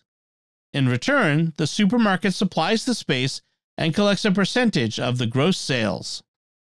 So rack jobbers are part of the distribution chain that gets over-the-counter medicines into stores. And as I said, the authorities did look into the distribution chain a little. But Johnson & Johnson quickly assured them that their system could not be responsible, and the authorities quickly settled on the idea that a lone crazy citizen was responsible for placing the tainted bottles in the stores. However, if it was actually hundreds of bottles that showed up on the same afternoon, since the deaths were all clustered on a single day, then that raises another possibility. Back to Bart's. The distribution of Tylenol by rack jobbers provides an explanation of how so many bottles of cyanide-laced Tylenol capsules could have turned up in Chicago area stores all at the same time. Sometime before the murders, one or more rack jobbers, working their normal sales routes, likely restocked the display shelves of dozens or hundreds of Chicago area stores with bottles of Extra Strength Tylenol capsules. Officials surmised that the Tylenol killer had driven highways 90, 94, 290, and 294, following a near circular route. They further concluded that the killer had probably placed the tampered products on store shelves on Tuesday afternoon, September 28th, suggesting that he had no daytime employment, or at least no full-time employment. However, this daytime delivery actually suggested that the bottles containing cyanide-laced Tylenol capsules had been delivered to the stores by gainfully employed rack jobbers. The rack jobbers hypothesis explains how so many bottles could show up in so many stores all on the same day, and it explains it better than a lone crazy individual would, since it might be a team of rack jobbers putting the bottles in stores, and nobody would think there was anything odd about rack jobbers putting bottles on shelves, so it wouldn't attract any attention. What would the implications of this theory be? Well, it would mean that the authorities took a wrong turn very early on when they went with the lone kook theory. Johnson & Johnson very much wanted the lone kook theory to be true. It would let them completely off the hook, both in terms of publicity, as they would be a victim, and potentially in terms of legal liability, since it wasn't one of their employees or contractors that was responsible. But the authorities would have made a mistake by going with the lone citizen theory. As a result, we would need to look within the distribution chain itself to find out how the poisonings happened. It could be that a lone rack jobber poisoned the capsules and then delivered the bottles on his route, or it could be that it happened further up the distribution chain, like at the warehouse that supplied the individual Chicagoland rack jobbers, or at the packaging plant where the capsules were put together. But wherever it happened, it was inside the manufacturing and distribution chain. And the authorities never realized this because of how quickly they went with the lone citizen theory. Could going with this theory give us any idea who might have been responsible? Well, one possibility is actually Roger Arnold. He was a dock worker at Jewel, so he was actually part of the distribution chain to Jewel stores, and he publicly, apparently, talked about poisoning people with cyanide, and he admitted to having cyanide as late as August of 1982, which is when he could have poisoned the bottles of Extra Strength Tylenol even if they weren't distributed for another month. So he's a good suspect worth looking at, but I'm not convinced. The problem is that Arnold is only one tiny piece of the distribution chain. He worked for Jewel, and that could explain the poisoned bottles showing up at Jewel-owned stores, but as far as I know, Arnold didn't have access to the overall rack jobber network that was likely used to plant hundreds of bottles, all at once in multiple different stores. So I think we need to look elsewhere. The idea that rack jobbers were involved in distributing the capsules, even if the individual rack jobbers didn't know that the bottles had been poisoned, is promising. But is there anything that seems to clinch the idea that we need to look within the distribution chain for you? Yes, and to see what it was, we need to go back to the case of Lynn Reiner, the mother who had just come home from the hospital after giving birth. All of the other poisonings occurred when people took Extra Strength Tylenol, not regular Tylenol, and all of the poison capsules that they found after the killings were Extra Strength Tylenol, not regular. Well, Lynn Reiner had gone to a Frank's Finer Foods on the afternoon of day 1 to buy some Tylenol, but she bought regular strength, not extra strength. And all of the regular strength capsules in her bottle were safe. When tested, none of them had cyanide in them.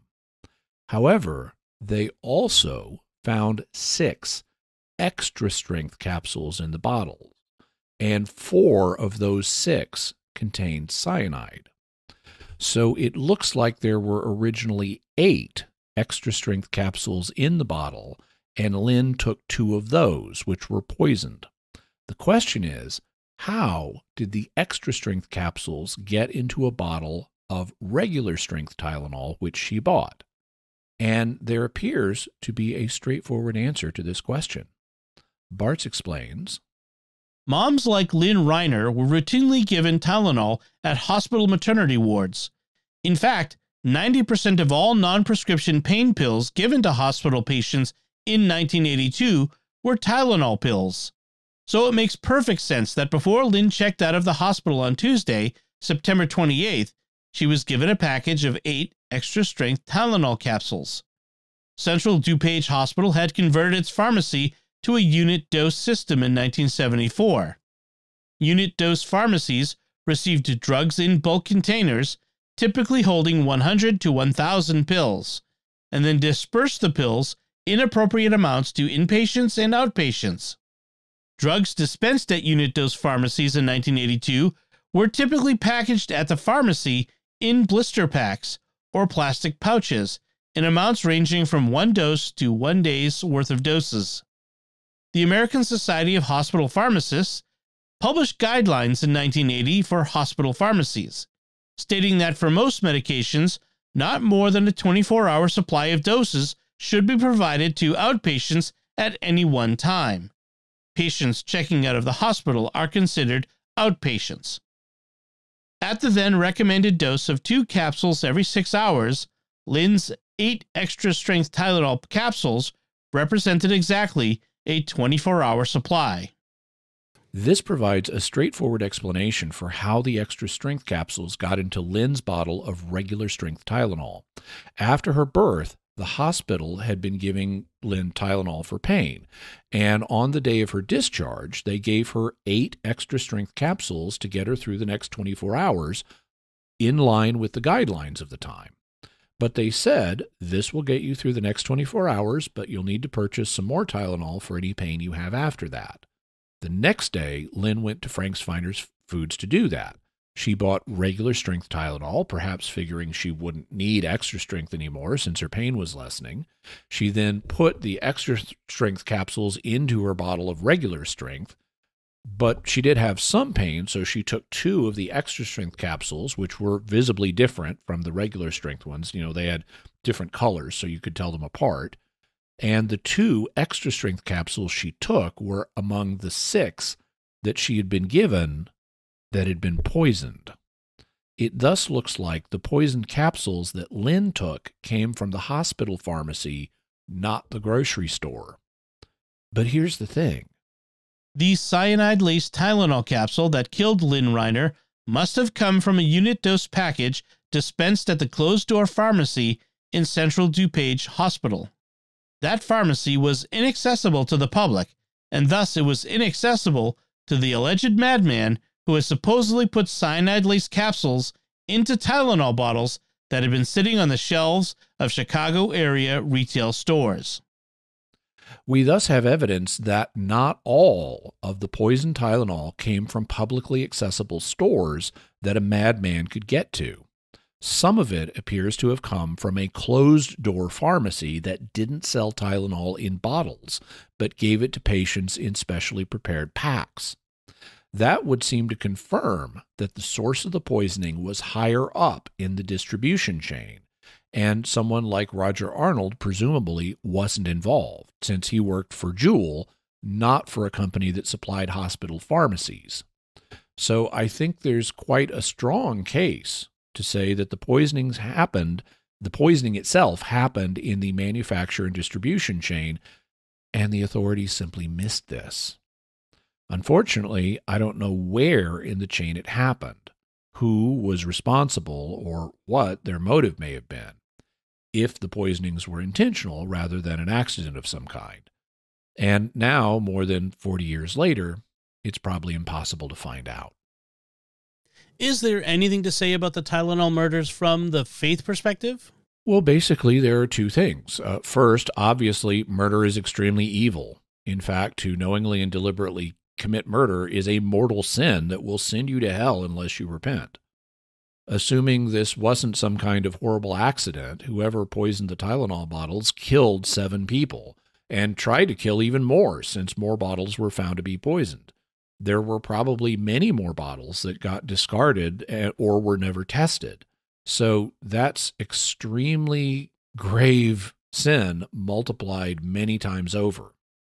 Further, this person even murdered indiscriminately, and he didn't know the people he was killing, and they hadn't done anything to hurt him, which only increases the evil of these acts. Second, even after all this time, we can still pray for everyone involved in this case. We can pray for the people who died, we can pray for those who were left behind, and we can pray for the killer or killers who were involved. As Pope Benedict XVI pointed out in his encyclical Spe Salvi on Christian hope, and as we pointed out in episode 208 on time travel prayer, it's never too late to pray for anyone. Jimmy, what's your bottom line on the murders? The 1982 Chicago Tylenol murders were a horrifying experience for the nation and a terrifying experience for the people of Chicago. The authorities quickly adopted the lone crazy citizen hypothesis, and they identified several suspects based on that theory. The suspects may have been eccentric weirdos, and James Lewis was even a lying criminal who may have previously committed a murder. But he appears to have an alibi, since the evidence points to him being in New York City when the poison bottles were distributed in Chicago. Instead, the lone citizen theory is probably wrong, and the authorities were mistaken to adopt it. For 7 people to get poisoned on the same day when they took their first dose out of bottles that only contained a few poison capsules, there must have been many more bottles that had been purchased.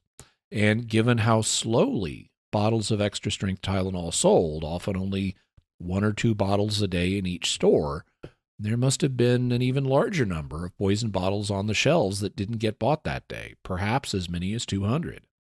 This makes it unlikely that a lone individual could distribute so many bottles in so many stores on a single day. It is much more likely that rack jobbers and other distribution workers did the distribution as part of their regular duties. And the fact that Lynn Reiner's Extra Strength Tylenol seems to have come from a non-public pharmacy in a hospital strongly suggests that the problem was in the manufacture and distribution chain, and the authorities just missed it. Unfortunately, it is probably too late now to figure out where the problem originated and who is responsible. But we can still pray for everyone affected by this horrible situation. Jimmy, what further resources can we offer to the listeners and viewers? We'll have links to Scott Bartz's books, Timers, his book Tylenol Man, and his book Timers NYC. We'll also have a link to the Amazon Netflix documentary Painkiller, The Tylenol Murders, to Chicago Magazine's timeline of events, and to their timeline of the first day of the events, as well as broader information about the Tylenol murders, cyanide poisoning. We'll have Michael Solomon's article on the murders and a photo of the man in the store behind Paula Prince, as well as the Chicago Reader's biography of James Lewis, the video of the interview with him, linked to his drawings of possible murder mechanisms, the announcement of his death, as well as an article about his death. And we'll have a SciShow video that questions whether Tylenol actually does anything. There's a surprising case that it's not actually that great as a painkiller, which would make this story all the more ironic. All the more ironic and tragic. Ugh. Yeah. Well, that's it from us on this particular mystery. What are your theories about these 1982 Chicago Tylenol murders? You can let us know by visiting sqpn.com or the Jimmy Akin's Mysterious World Facebook page, sending us an email to feedback@mysterious.fm, sending a tweet to @mys_world, visiting the StarQuest Discord community at sqpn.com/discord, or calling our mysterious feedback line at 619-738-4515. That's 619-738-4515. And I want to say a special word of thanks to Oasis Studio 7 for the video and animation work they did on this episode. They're available for hire, so if you have video and animation work you need done, check them out. You can see what they do by going to my YouTube channel at youtube.com/Jimmy Akin. And while you're there, and by the way, a lot of listeners, say that they really are surprised by how much the video adds compared to the audio version of the show. While you're there, be sure and like and comment and subscribe to the video channel. I am trying to grow it, and just by liking and commenting and subscribing, you're showing engagement, which tells YouTube that you found the videos I make engaging. And thus it'll encourage YouTube to show them to other people. So, we're currently, at least as of time of recording, we're closing in on getting 50,000 subscribers to the channel. I'd really appreciate it if you became one of those subscribers. So thank you very much. So, Jimmy, what's our next episode going to be about? Next week, we're going to be talking about one of the strangest and most pivotal poltergeist cases in the history of parapsychology. So we're going to be going to Seafield, New York, in 1958 and talk about the spooky story of Popper, the poltergeist. Excellent. Folks, be sure to share the podcast with your friends and write a review in Apple Podcasts or Spotify or wherever you get your podcast to help us grow this community and reach more listeners. You'll find links to Jimmy's resources from our discussion on our show notes at mysterious.fm/294. And remember, to help us continue to produce the podcast, please visit sqpn.com/give. Jimmy Akin's Mysterious World is also brought to you in part by Rosary Army, featuring award-winning Catholic podcasts, rosary resources, videos, and the School of Mary online community, prayer, and learning platform. Learn how to make them, pray them, and give them away while growing in your faith at rosaryarmy.com and schoolofmary.com. And by Tim Shevlin's personal fitness training for Catholics, providing spiritual and physical wellness programs and daily accountability check-ins. Strengthen yourself to help further God's kingdom. Work out for the right reason with the right mindset. Learn more by visiting fitcatholics.com. And by The Grady Group, a Catholic company bringing financial clarity to their clients across the United States, using safe money options to produce reasonable rates of return for their clients. Learn more at GradyGroupInc.com. Until next time, Jimmy Akin, thank you for exploring with us our mysterious world. Thanks, Dom. And once again, I'm Dom Bettinelli. Thank you for listening to Jimmy Akin's Mysterious World on StarQuest.